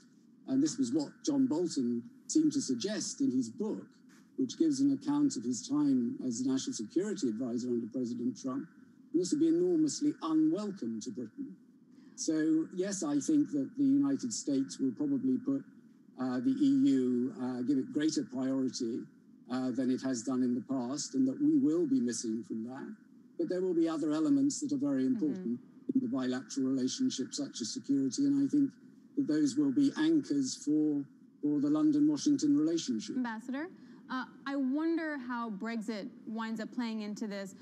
Joe Biden has already said that if there will be no U.S.-UK trade deal, if Britain goes back on its treaty it signed with the EU, he, as well as Nancy Pelosi, have talked about the relationship with Northern Ireland and how those can be deal breakers as well. How do you think this conversation plays out? Well, I think it is a very important element. I take it very seriously, and I don't think it's empty talk. I think we should take very seriously the message that has come from Joe Biden and from those around him, and indeed from the Democratic Party leadership, that if there is, let's say, a no Brexit deal that in any way undermines or jeopardizes the Good Friday Agreement, then there will be no free trade agreement with Britain.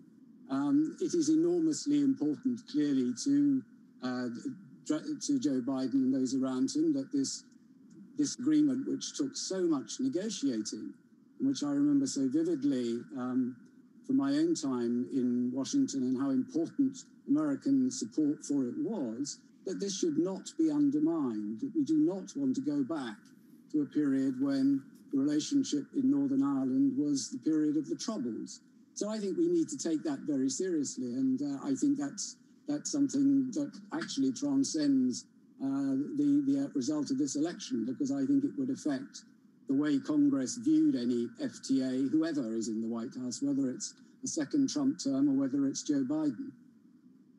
Well, let's just deal with the details of such an FTA. The UK Department of International Trade, David, this morning said that it believes that it is in a, quote, good position to move forward after the election, regardless of almost who wins, seemed to be the kind of the inference from it. Do you think that's the case? Do you think a deal that has been negotiated pre-election, say we were to see a transfer of power in the United States to Joe Biden, that such a deal could simply be Bidenized and maybe different emphasis placed on different bits, but once the kind of the building blocks are in place, that we can move forward? Or do you think you almost have to start again? Look, I don't know the answer to that because I'm not party to the negotiations, and I don't know how close we are to resolving the outstanding difficulties.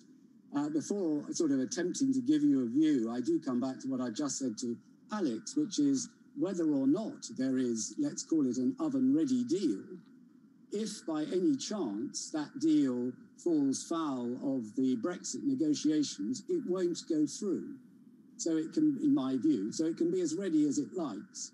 But there is a second element to this, and we have got to be sure that whatever deal we do with the European Union is compatible with the Northern Ireland Good Friday Agreement. As to whether, if that you've put that on one side and that is all straightforward, as we hope it would be, whether it is then... Okay, ladies and gentlemen, I'm placing an order to sell short euro at 116.365. 116.365. Okay, order placed to sell short. Let's see.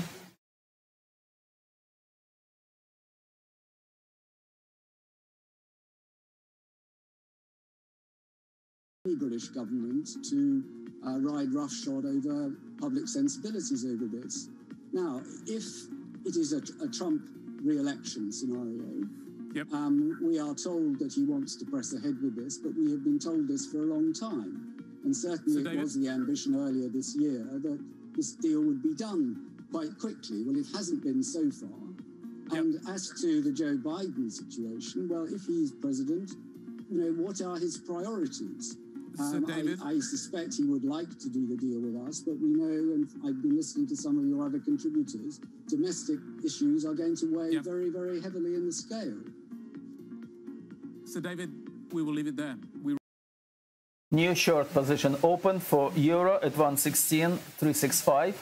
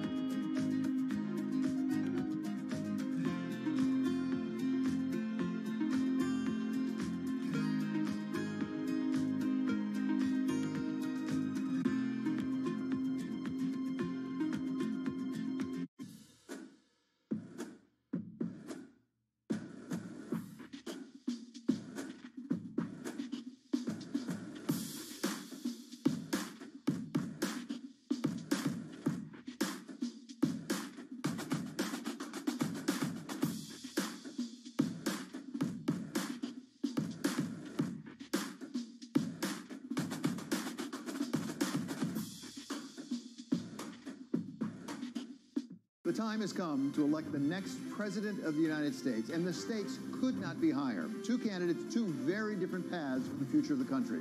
I'm David Weston. We will bring you the results as they unfold live on election night. Join us Tuesday, November 3rd at 7 p.m. Eastern Time on Bloomberg Television and Radio.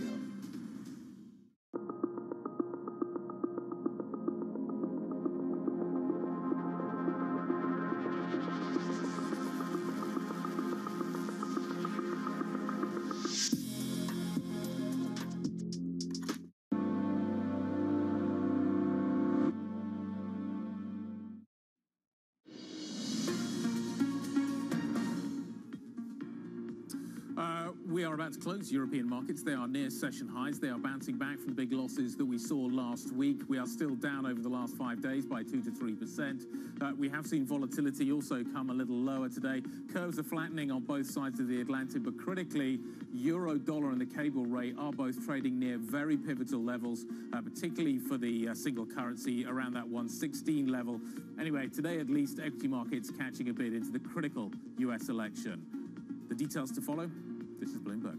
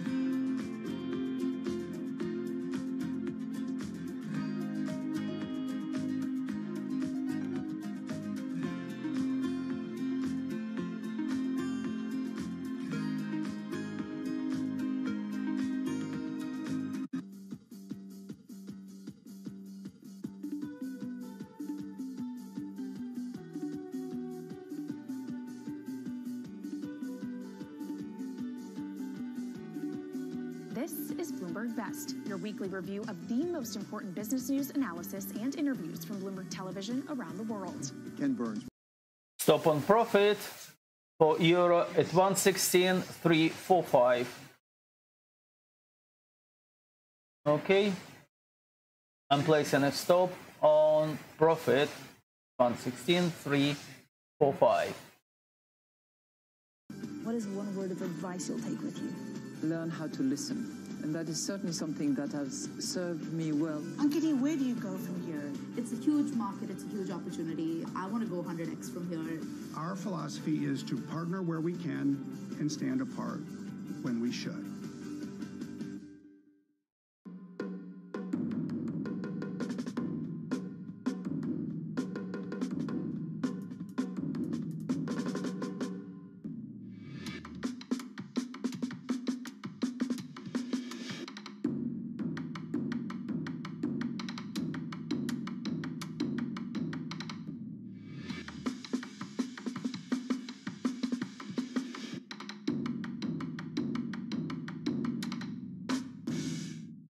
What is happening today in India is actually a determination to rebuild our economy.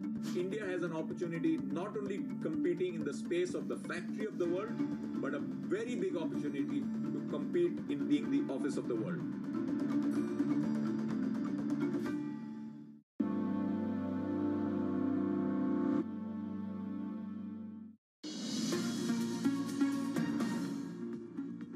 Stocks wrapping up the day here in Europe. 30 seconds to go until the end of regular trading. Let's take a look at what the session looks like. Stock 600 bouncing back. We're finishing near session highs today. We're up by around 1.5%. But this comes clearly on the back of the significant selling that we saw towards the tail end of last week. In fact, for most of last week.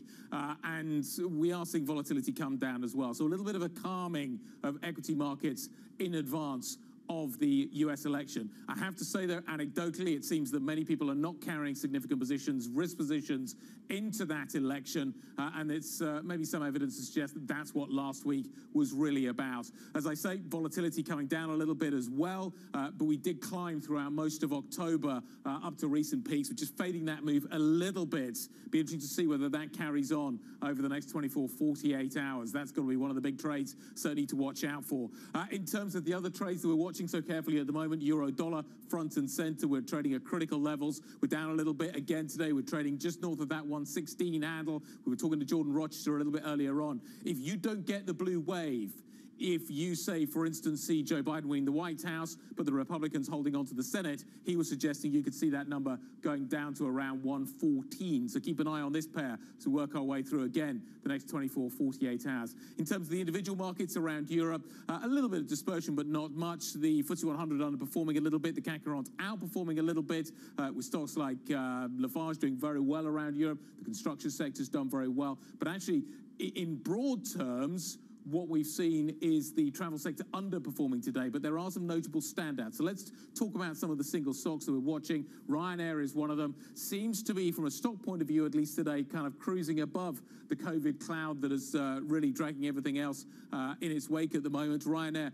trading up by 4.65%. The numbers today were okay. Michael O'Leary, the CEO, delivering a good set of numbers, the boss over there.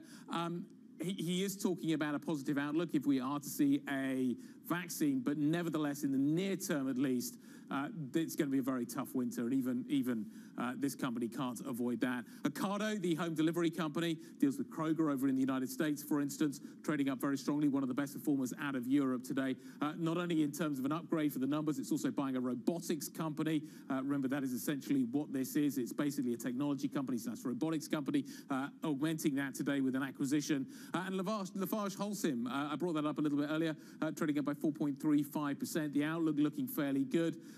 You would have thought actually the construction sector would be on the back foot considering what the narrative we're getting today, but the company posting a positive sort of story going forward.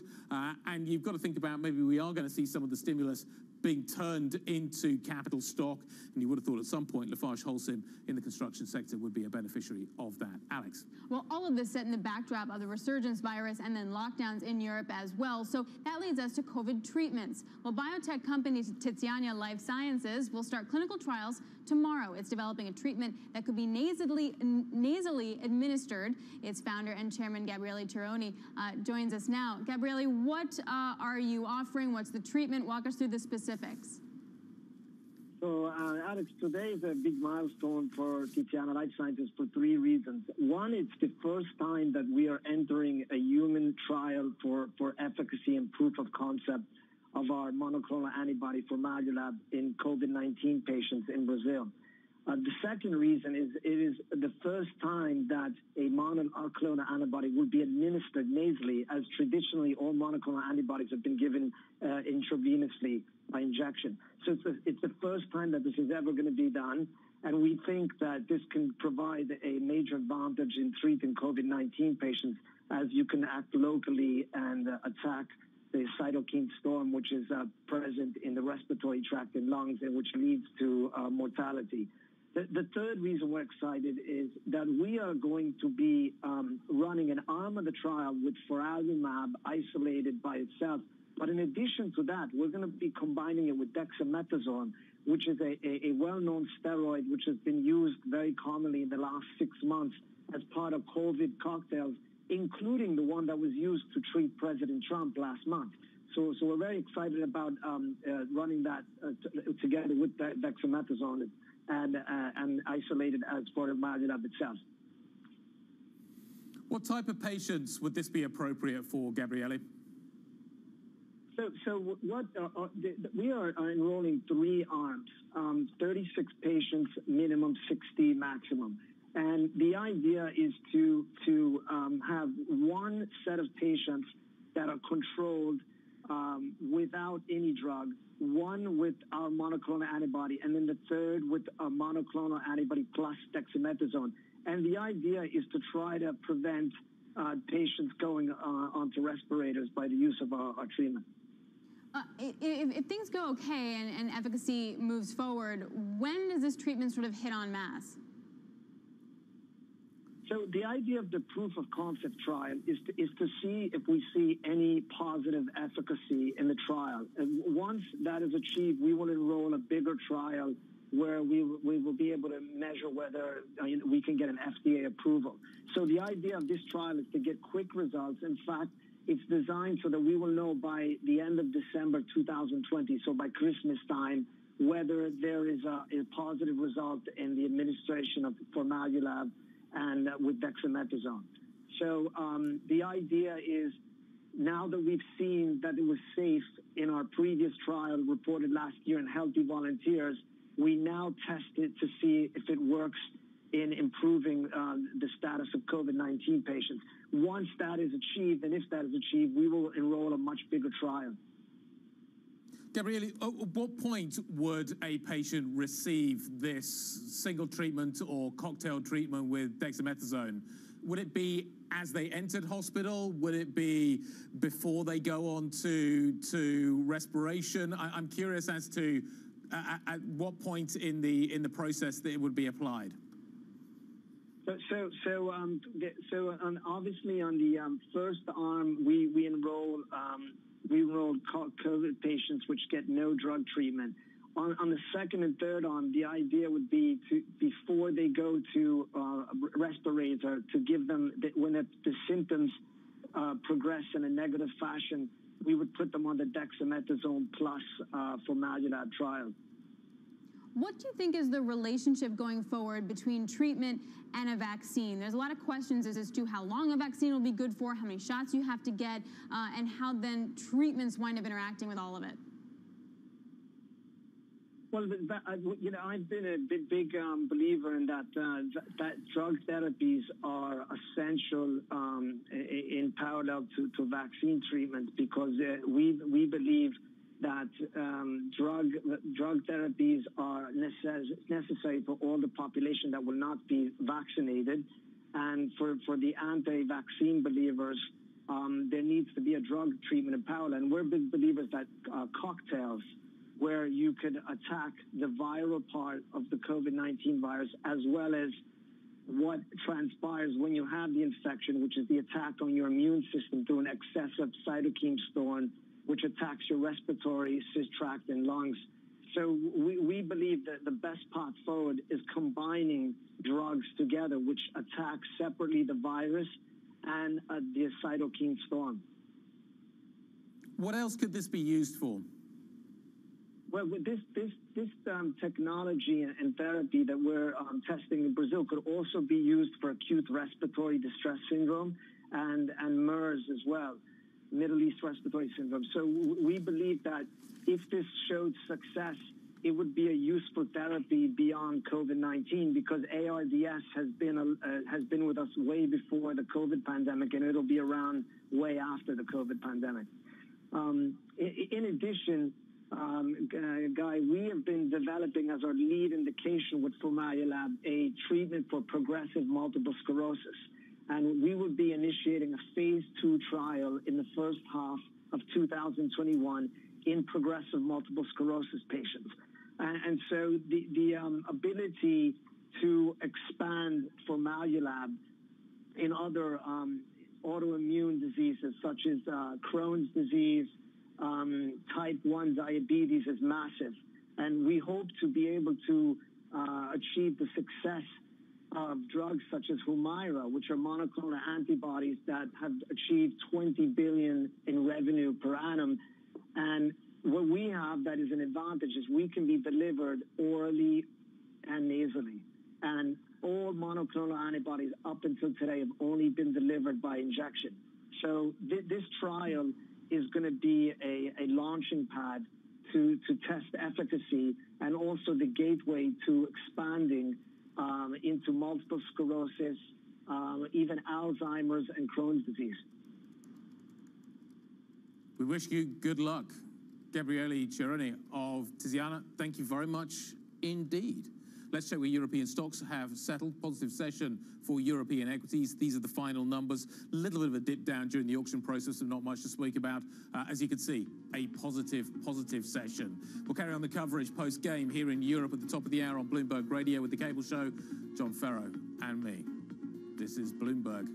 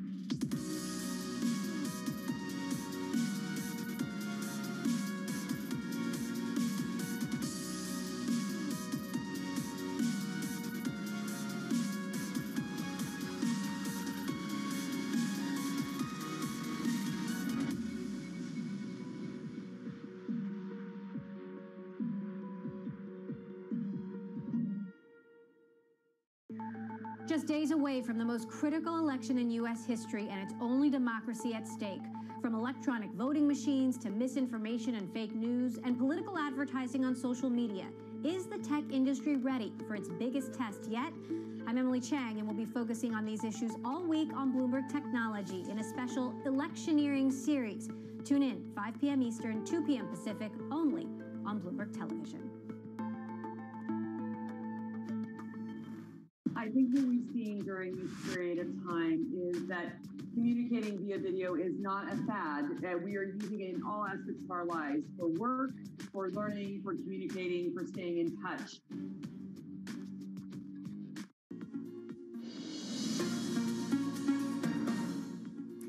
Let's check in on the Bloomberg First Word News now. I'm Ritika Gupta. Joe Biden has a 7 percentage point lead in the battleground state of Pennsylvania. That's according to one of the final polls of the campaign. A Monmouth University poll out today has Biden ahead of the President Trump, 51-44 in Pennsylvania. Both candidates are campaigning there today. And President Trump is suggesting he may fire infectious diseases chief Anthony Fauci after the election. Over the weekend, Fauci told the Washington Post the U.S. is, quote, in for a whole lot of hurt from the coronavirus this winter. There were chants of fire Fauci at a Trump rally in Florida last night, and the president hinted he may do that once the election is over. Global news 24 hours a day on air and on Bloomberg Quick Take, powered by more than 2,700 journalists and analysts in more than 120 countries. I'm Ritika Gupta. This is Bloomberg. Alex. All right, thanks so much, Ritika. So let's get to how we're positioned here for the election. Standard Chartered actually wrote a note that said, we continue to believe that sector-specific policies notwithstanding, the U.S. presidential election outcomes are likely to be positive for risk assets in the medium term. Joining us now, Stuart Kaiser, UBS, head of equity derivatives strategy. Hey, Stuart, help me square all these pegs. What do you do over the next 24 hours? And do you think that no matter who wins, like Standard Chartered does, you're in a bullish mood for stocks?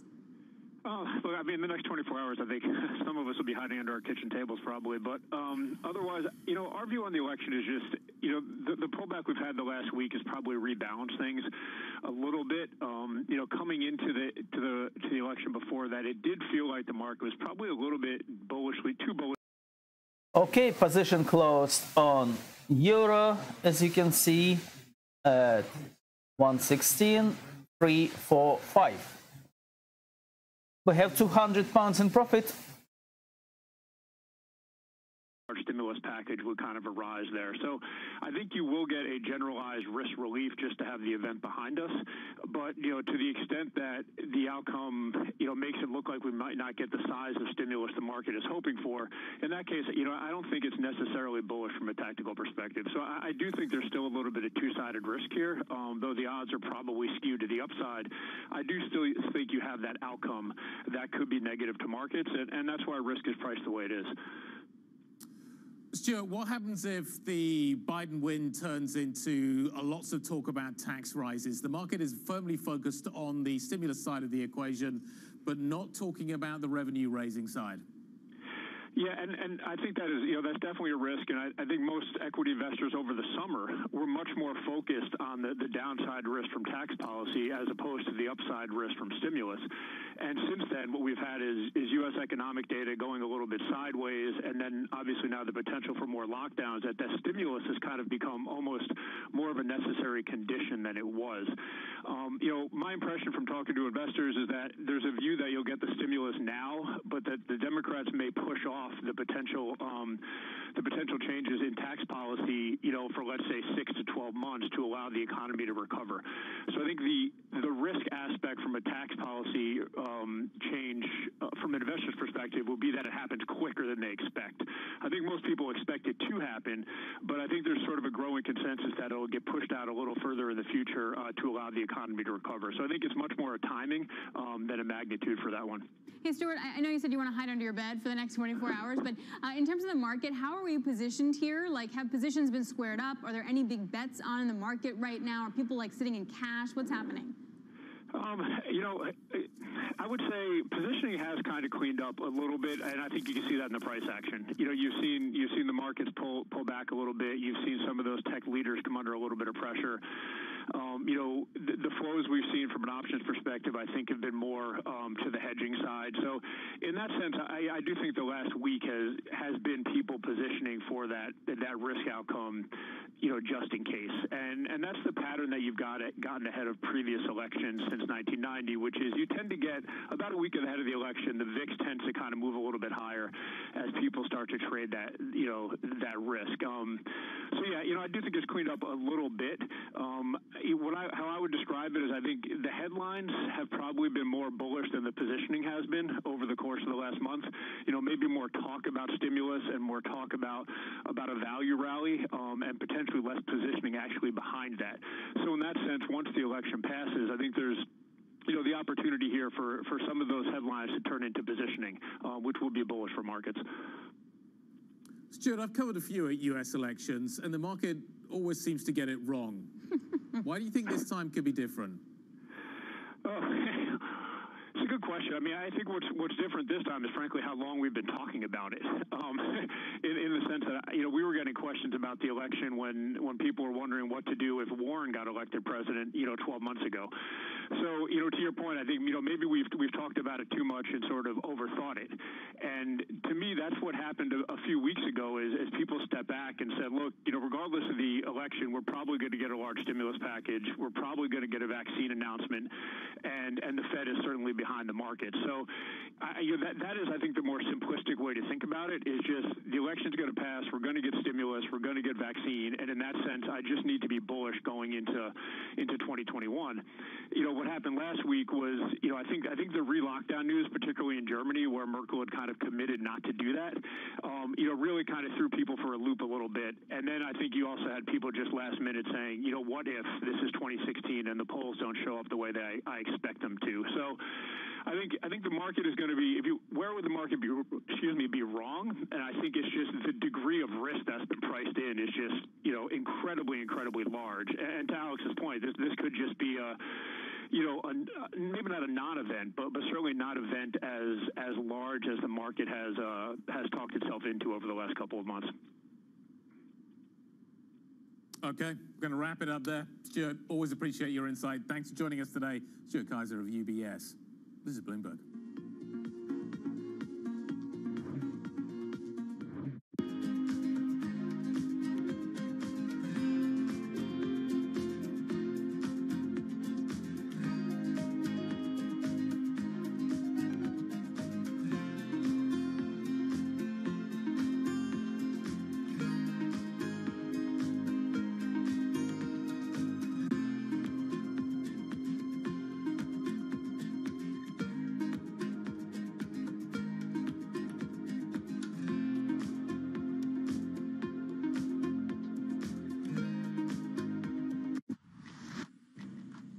Women leaders were actually better at controlling the deaths from COVID-19. Do you think out of this pandemic, we'll see more countries be willing to elect female leaders? When we look at women leaders, we tend to project on them baggage that they shouldn't bear. Women are given an opportunity when no one else wants to do the job. Women had a very clear objective.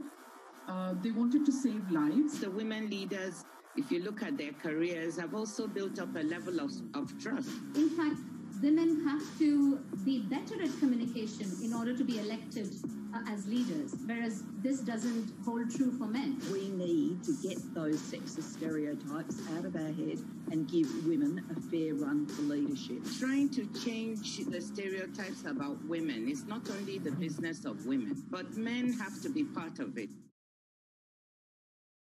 I am David Weston. Bloomberg Television is reinventing one of the most iconic brands in financial television for a new audience. Join me to see the news program for the clever investor. This is Bloomberg Wall Street Week. We explore the trends, investments, and competition of the European ETF industry. Join us on Bloomberg ETF IQ Europe.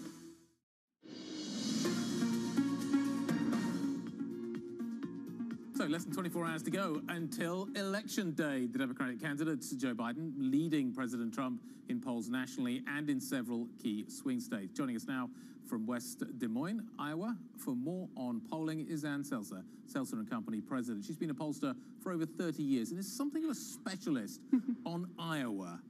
So the latest polls I read from you suggest that President Trump is going to win and win big in Iowa. How big is he going to win? And how significant is that?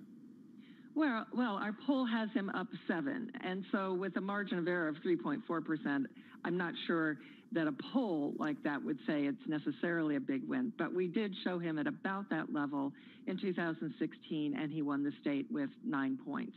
So I just have to begin this conversation by using the word uncertainty, which it's impossible to look backward and really sort of forecast what's going to happen in the future, given there's so many changes in voter turnout, and that is being fueled by early voting on a massive scale, and of course the unprecedented amount of money campaigns wanted for nothing.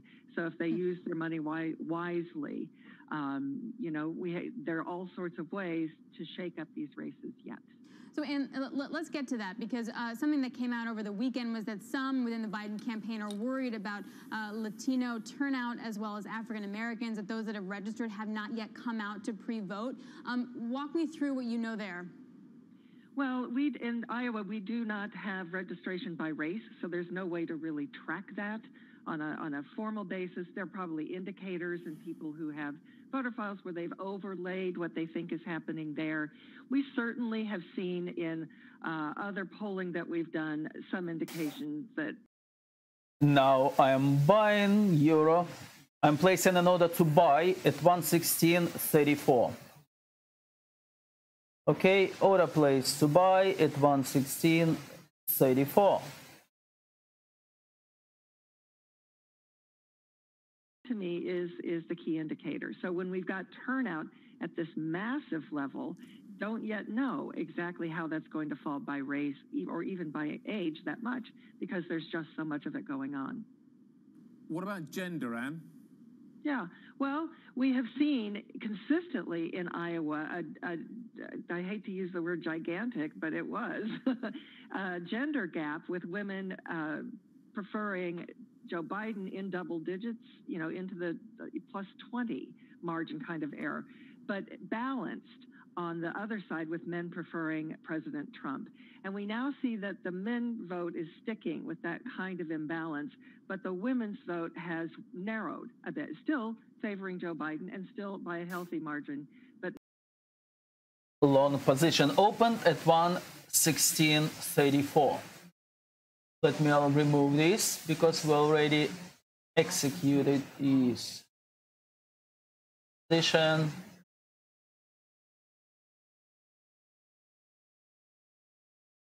Okay, and now this is long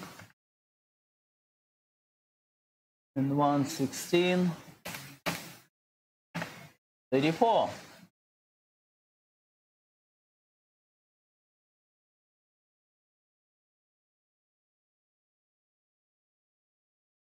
Okay. David Weston on Balance of Power on Bloomberg Television and Radio. Don't miss that. Within the markets, a very different story today than it was on Friday. 1.3% upside there for the S&P as the euro still trades a little bit heavy and bonds pretty much go nowhere. This is Bloomberg.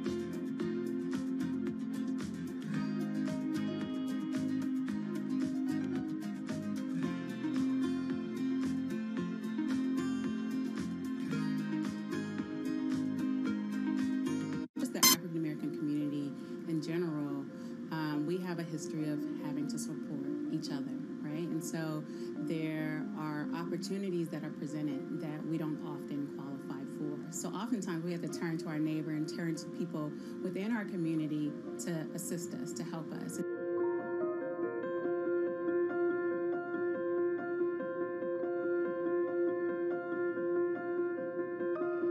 The Oakland African American Resiliency Relief Program was created to support and fund Black-owned businesses in the city of Oakland. The reason we started this fund due to the systemic racism behind the PPP funds, also how our Black-owned businesses have been marginalized for so long.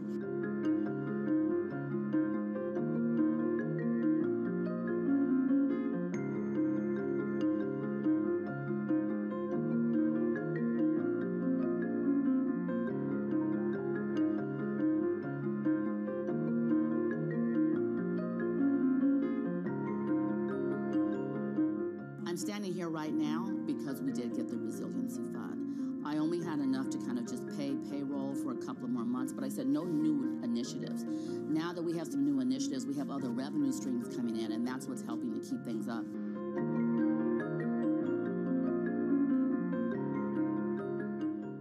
Valuation valuations, particularly, sort of the technology landscape, have gotten to some pretty extraordinary levels. So I think it's not a surprise. I don't think it's any indication of the beginning of the end, but I do think markets don't like uncertainty.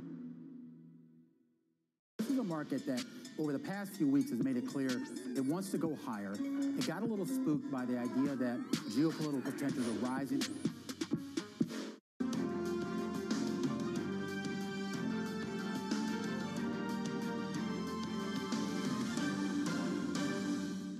From Bloomberg World Headquarters in New York to our TV and radio audiences worldwide, I'm David Weston. Welcome to Balance of Power, where the world of politics meets the world of business. We're just 18 hours away from polls opening on the East Coast of the United States, and already over 95 million Americans have cast their vote, either early in person or by mail. To bring us up to speed on this Election Day Eve, we turn to our chief Washington correspondent, Kevin Cirilli. It's not just Election Day Eve, it's your birthday, as I understand it, Kevin. So happy birthday. But give us a sense of what these candidates are doing today. One day to go.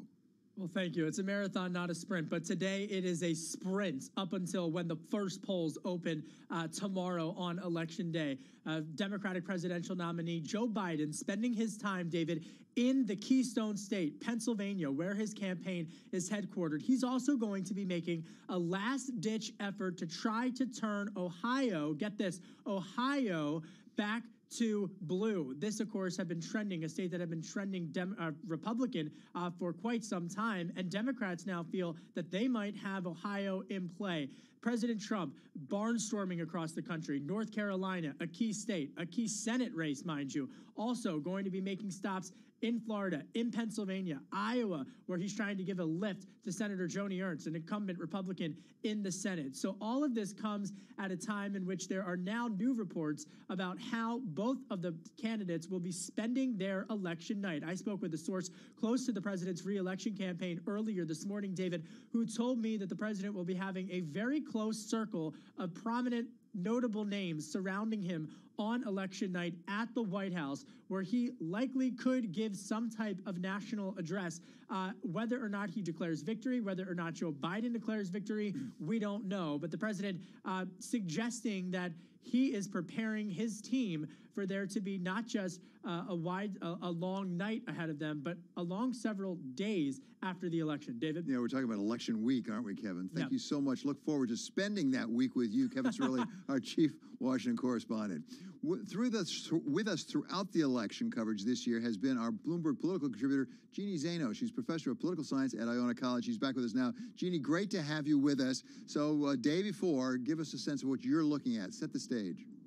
Well, I'm exhausted hearing Kevin just talk about what the candidates are doing, because it is quite a marathon. And, the president in particular, just after COVID, to be doing this many big rallies outside, it's quite incredible. But I think, what I'm looking for as we move into election night, number one is to see, does Joe Biden break into any of those Sunbelt states? I think if he does, particularly those states that count early, like a Florida, like a Georgia, like a North Carolina, I'm not expecting he will, but if he does, I think that would bode problematic for the president. But if the president is able to hold those, as he was in 2016, this then moves into the Midwestern states. So we're particularly looking, obviously, at Pennsylvania, and they, of course, are not going to be releasing results, we expect, on election night. So to your point, we could then be looking at a few days, if not more, before we know the results of this. Yeah, a terribly important point. We're all going to have to be patient, I think, tomorrow night, without a doubt. Jeannie, this is an election like no other, with given the number of people who voted early, voting by absentee ballot. Another difference, though, I wonder, is how stubborn the polls have been. There's been that margin of Vice President Biden over President Trump pretty stubbornly throughout. If, in fact, because of the energy, as you describe it, President Trump is bringing to this, and the barnstorming, if it turns around, what does that mean for polling in this country? It's such a good question. We sort of, pollsters had egg on their face in 2016. I'm not so sure it was warranted, but with all the predictions that Clinton would win by 80, 90%, and then for her to lose, that was problematic. Of course, if it happens again, I think we as an industry are really going to have to go back and see where we are going wrong. I think the important thing to keep in mind, and Ann was just on talking about it, these polls are all within a margin of error. So if we're looking at something like Pennsylvania at 4 or 5% for Biden, in a margin of error of 3 or 4%, that means it's pretty much neck and neck. So I think we have to keep that in mind. In these states that are tight, we could see the president pull it out, as he did in 2016. And I want to come back to the question of how long we have to wait, because as we've discussed before, depending on the state, you could have early returns coming in favoring President Trump and then turning around, or vice versa. For example, between Pennsylvania and Florida, it's very different in when those absentee ballots get counted. Yeah, absolutely. And it's on a state-by-state basis in terms of when they start counting and how long they're accepting ballots. So, I think this was some of the concern people had over the weekend, listening to the president say he might declare victory on election night if it's close before all of the ballots are counted. And I think what we'd be looking at in that case would be a whole lot of litigation on both sides. And of course, that's almost a worst case scenario, not just for people watching this election closely like we are, but for Americans as a whole, because it raises all kinds of questions of social unrest, potentially rioting and violence and those kinds of things. So that would be an almost worst case scenario, sort of a 2000 on speed where we'd had that across several states potentially. It's not just the president that we're electing, but also a third of the Senate. And there's a real question whether the Senate could switch back to Democrat or not. How realistic is that, do you think, right now? 10 months ago, 11 months ago, we would have said not really likely. But at this point, it is absolutely possible Democrats take the Senate. And I think it's so important to watch that and to talk about it. The Democrats only need to pick up 3 seats if Biden wins. They need to pick up 4 if he loses, and they will control the Senate. And there's a lot of close races out there, Republicans defending many more seats than Democrats are. And so Democrats really have a shot to take this. So, we're watching states from Maine, for instance, with Susan Collins, where the spending and ad spending, we understand, has been $26 million in ad spending alone, which is quite incredible. And, you're looking at big spending across the country on these Senate races, because it's a really important prospect of Democrats taking the Senate at this point. And Jeannie, if we didn't have enough troubles, we may not know the result, as I understand, the Senate either. This is something you spotted, actually. We have, of course, 2 Senate races in Georgia because there's one special election, and they have to get more than 50% to get elected. You could have runoffs in 1 or even 2 Senate seats in Georgia alone. Yeah, absolutely. So we have Loeffler and Perdue. Both of those seats are up. And if if in either race they don't get over 50, as you mentioned, it goes to a runoff. And we could potentially not know who controls the Senate until January, in which case we're going to see a lot of money pour into Georgia to continue funding these campaigns. I think we're all hoping it doesn't happen in both.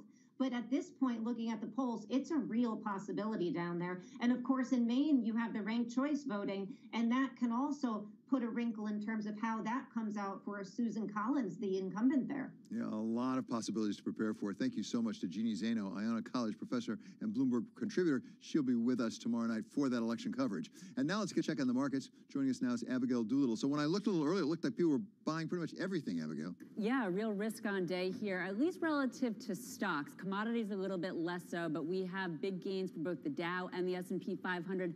The NASDAQ less so. I'm not sure that has so much to do with the election. Last Friday, there were some saying that perhaps last Friday could turn out to be the pre-election low, similar to 2016, when you had the 2 weeks into the election, down weeks, and then you had a big rally in the election week and out of the election. What's very clear, though, is we have lots of selling in the tech space. That probably has to do with JP Morgan saying that they're lightening up on their overweighting tech positioning to a neutral. They expect some of the more cyclical sectors to take hold, and that has nothing to do with the election. They think that will happen no matter who wins the presidency. What they do say, though, is, and this is not surprising, that what investors really want relative to the election is certainty, that they want to know who is going to win this election, and that once that's in place, that's going to be a real positive for the markets. And one sign of that uncertainty that you and Jeannie and Kevin were just talking about, bonds. We actually have bonds rallying in a big way on the day after selling off last week. Never a dull moment, David. Yeah, Abigail, it isn't. But one thing you follow, I know, is positioning. Is that telling us anything? Are people hedging? What's going on with the VIX? The VIX is actually down just slightly today, but the VIX continues to suggest that, yes, investors are hedging into the election. The VIX has been outpacing the VXN, or the tech index VIX, which is pretty interesting because it, again, suggests that relative to regular volatility, as opposed to that mega cap volatility, investors are starting to bring up the hedge in terms of anything can happen. And something else that I've been watching over the last few months, the S&P 500 stuck in this huge range of congestion. And there's one line of thinking that says that if in the 3 months ahead of the election, the stock market is up, that supports the incumbent. If it is down, that supports the contender. David, right now it's on the wire, suggesting that the markets are far more uncertain about the outcome of this election than the polls are. Yeah, exactly. The polls may not be reliable. We'll find out soon enough. Thank you so much, Abigail. That's Abigail Doolittle reporting on the markets. Coming up, and we're going to talk with the former political director for the California Republican Party, Mike Madrid, about the key question of the Latino vote. This is Balance of Power on Bloomberg Television and on radio.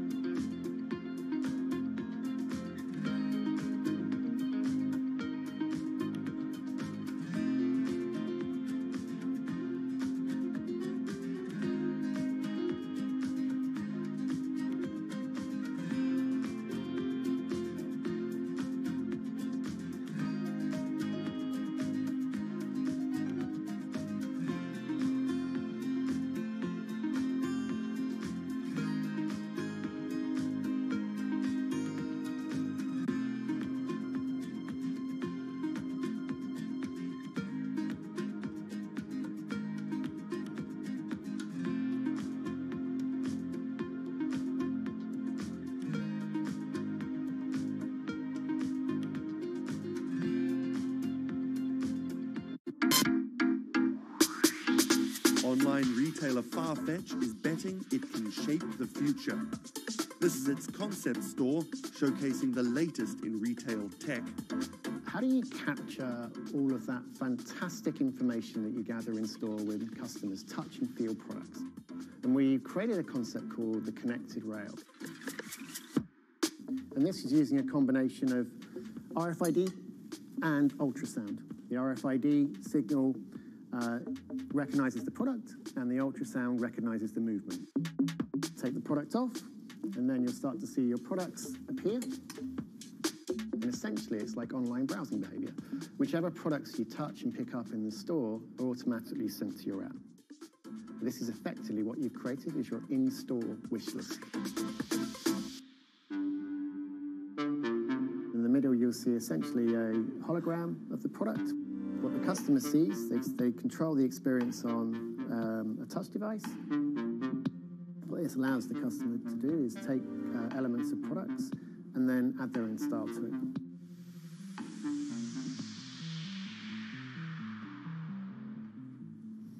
Right, so this is the connected mirror. So in this example, I see my products. I select a coat, and that's tried it, and it's slightly too big for me. So what I can do is choose an alternative size and send a request to the sales associate, and they'll bring that size to me in the fitting room mirror. You'll also see that we've got some product recommendations here. Crucially, the sales associate's able to push items into the mirror from their device.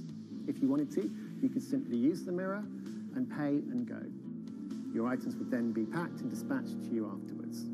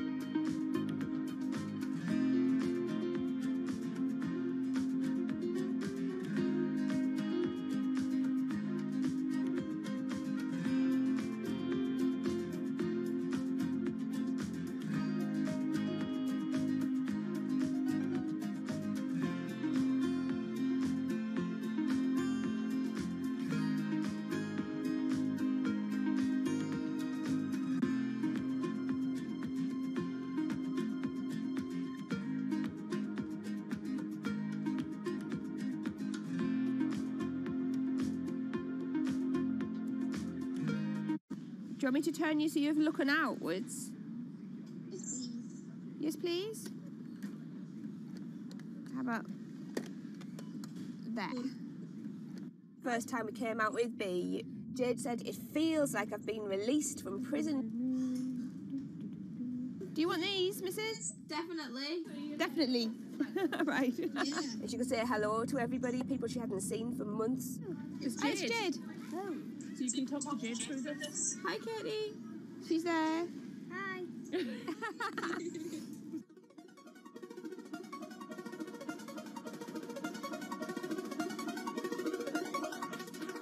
Every time anyone's seen her, they want to know why she's there.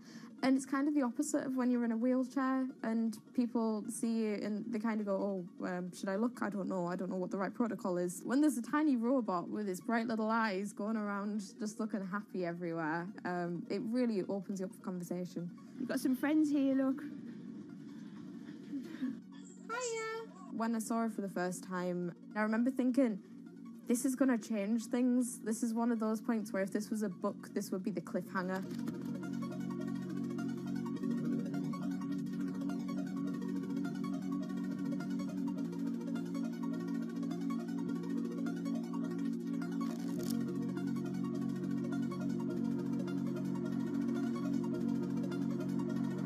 I have a condition called Ehlers-Danlos syndrome, which means that I have a lot of dislocations, there's a lot of pain, and a lot of seizures and whatnot. So I can end up on my own in my room for long periods of time.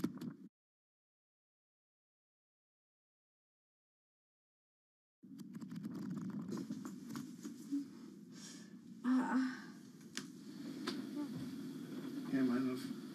A lot of the time, with a condition like my own, of course there's the pain, and the pain is bad, and the dislocations are bad, and the seizures and being in paralysis and never knowing whether you're going to be able to wake up properly tomorrow, that's bad. But what's worse still is being able to count the number of people you see a day on one hand. Are you ready? Sure am, I'm just hoping the connection's going to stay. Yeah, me too. All right, here we go. When you're used to just the same little metre by metre and a half window every day, and you've been there for months, being able to just see the sky from somewhere else, or the tops of trees, or a sign, is incredible. Or being able to have that kind of chat in the car that most people would probably take for granted. I'm going to go past Grandma and Grandad so you can give them a wave. Now, if Jade is particularly seizure-y, she can still take part. And that's brilliant, really, because before she would just be left in a bed or in the house with just her carers. It's quite a small world, that. Right, so there's one of them. Here, this costume I'm busy making at the moment. When I'm not on bed rest and I'm not just wearing pyjamas all the time, I enjoy being able to dress as different characters and go to Comic Cons and that kind of thing, because it just lets me show a different side of myself, and it's a bit of fun. If you can't go out that often, you've got to enjoy it when you do. Was that? Good. It's one of those weird things where I want to not have to use B because I want to be well enough to be able to go to those places myself. Like, it really makes a big difference to me to be able to go into school. But the thing is, with my condition fluctuating all of the time, I can't go into school reliably.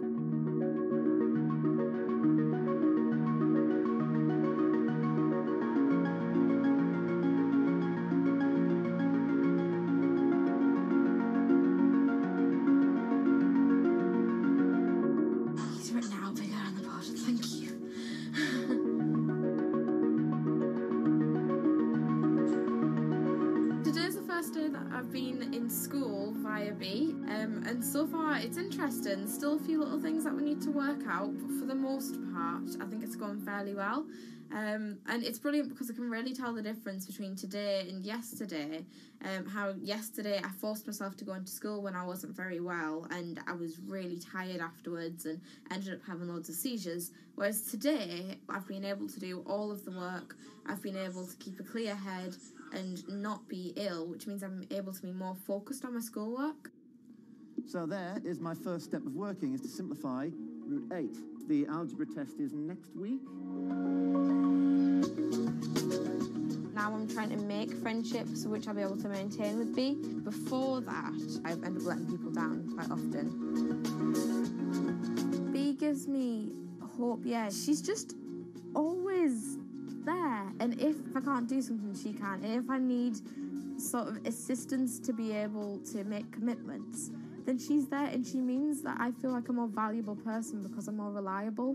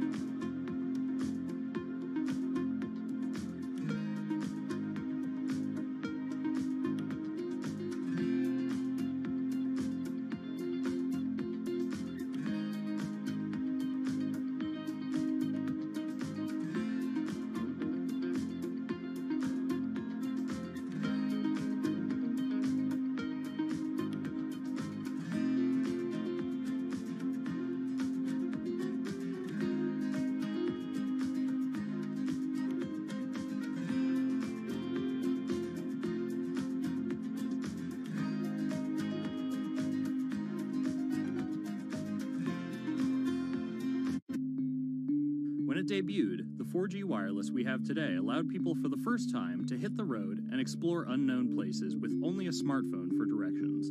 When 5G arrives, it could enable driverless cars to take us there as well.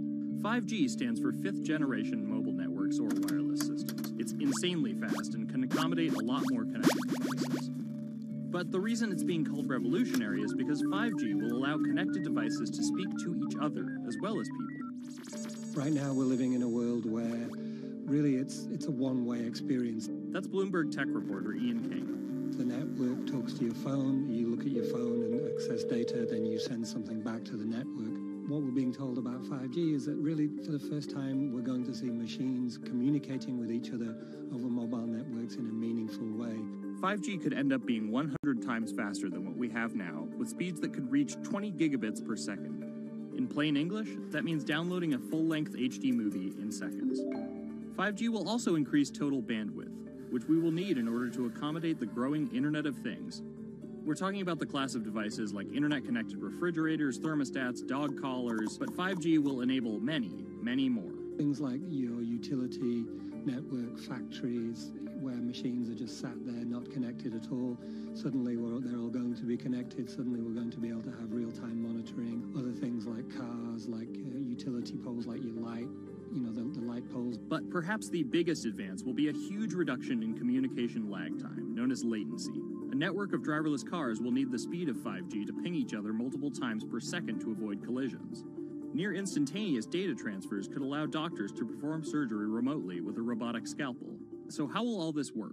First, you need to improve network density. And that's just a fancy word for saying you put more towers out there. What we're being told is that's not actually the case with 5G. The idea is 5G will not only use the existing mobile spectrum, but also tap into higher frequencies called millimeter waves. Millimeter waves can carry more data, but only travel short distances. This may mean you'll see a lot more of these base stations around town.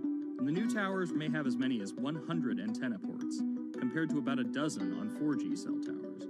So when will we get 5G? Getting 5G ready is expected to cost providers $275 billion over 7 years in the US alone. Look for the first 5G service to pop up in big cities sometime in 2019.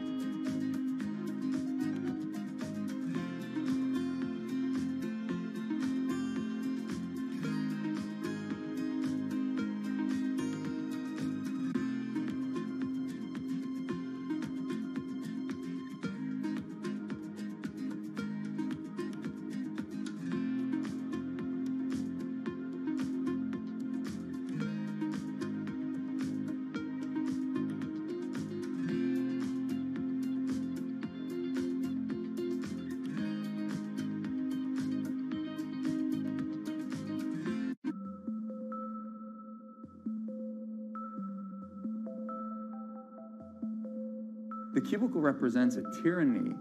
It confines your imagination, your thoughts, into a small physical area.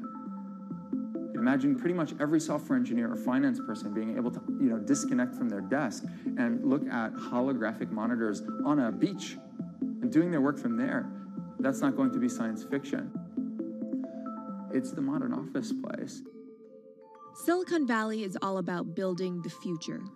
A startup called Meta thinks it's getting there first, thanks to a big bet that it's made on augmented reality. How are you? Good, thank you. Welcome to Meta. Thank you. call it a 360-degree office, where you can spatialize your thoughts as part of your workflow for education, architecture, design, engineering, etc. People often mix up augmented reality with virtual reality. VR totally blocks your ability to see or hear the real world. AR overlays holograms onto what you already see. Meta has tried to make its version of the workspace feel familiar. You grab the hologram instead of using a controller or a mouse, and your brain already knows how to do it. In other words, we've designed an operating system that humanity has always known how to use.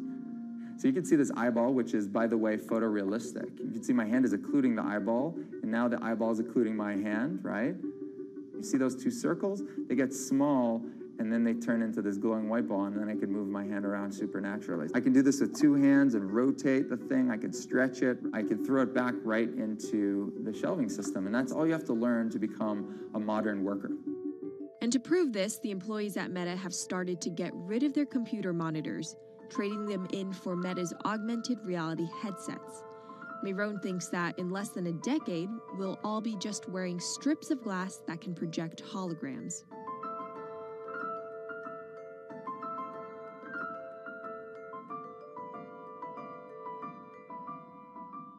In the early 80s, everybody had computers on their desktop, but no one was using them because they had a lot of work to do. So they were still using typewriters. And at some point, the CEO took all the typewriters away and everybody was forced to use their computers. So it's very exciting to see a new generation of technology, a new paradigm. I consider us like pioneers in the holographic wild. I'm pulling up my browser with my hands and sending out emails to colleagues and just kind of really acclimating to the new environment.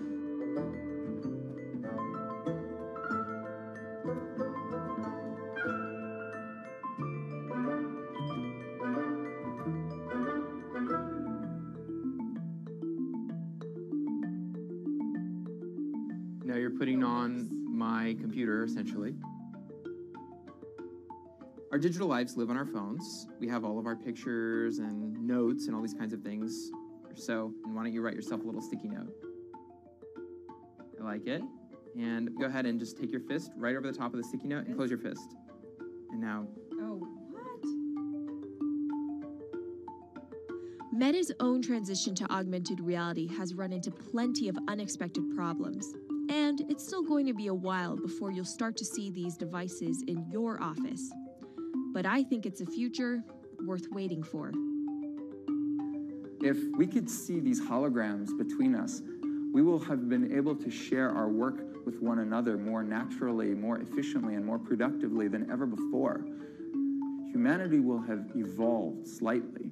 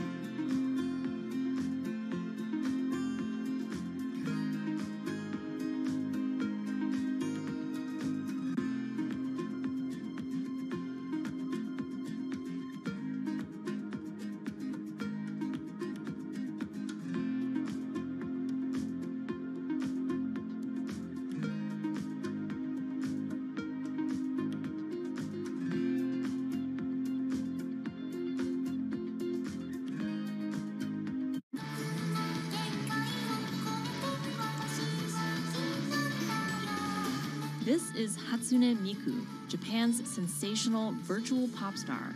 She's released over 100,000 songs in multiple languages and performed sold-out concerts around the world. Her image has appeared in games, on TV, in car races, and is even etched on the side of a Japanese space rocket. I came for Hatsune Miku, Carlos. She's Lady Gaga's favorite digital pop star and opened shows for her in the US 3 years ago. Tens of thousands of fans attended her exhibition and live shows near Tokyo recently. 理想のアイドルっていうとどの曲でもミクはすごい綺麗に歌ってくれる。他没有缺点啊，没有任何让我们感到不开心的一些新闻。She's everything to everybody. That's probably why she's so popular.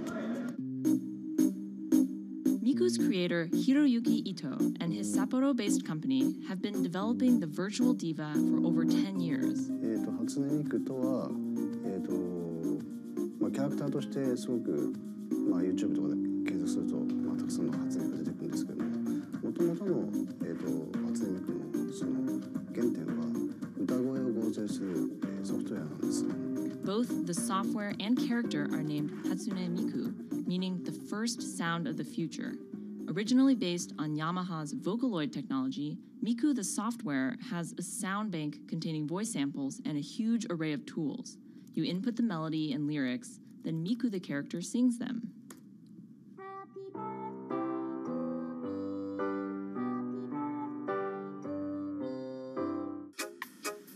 To date, Krypton has sold 120,000 software licenses at $200 each to fans around the world who use it to create numerous songs and share them online. Some of the fan-created songs are chosen to be part of Miku's concerts, for which they're paid a royalty fee. もともと初音ミクっていう存在自体がボトムアップって言いますか、中にはアマチュアクリエイターじゃなくて今もうすでにプロになって活躍している方もいらっしゃるんですけども。The company also has other revenue streams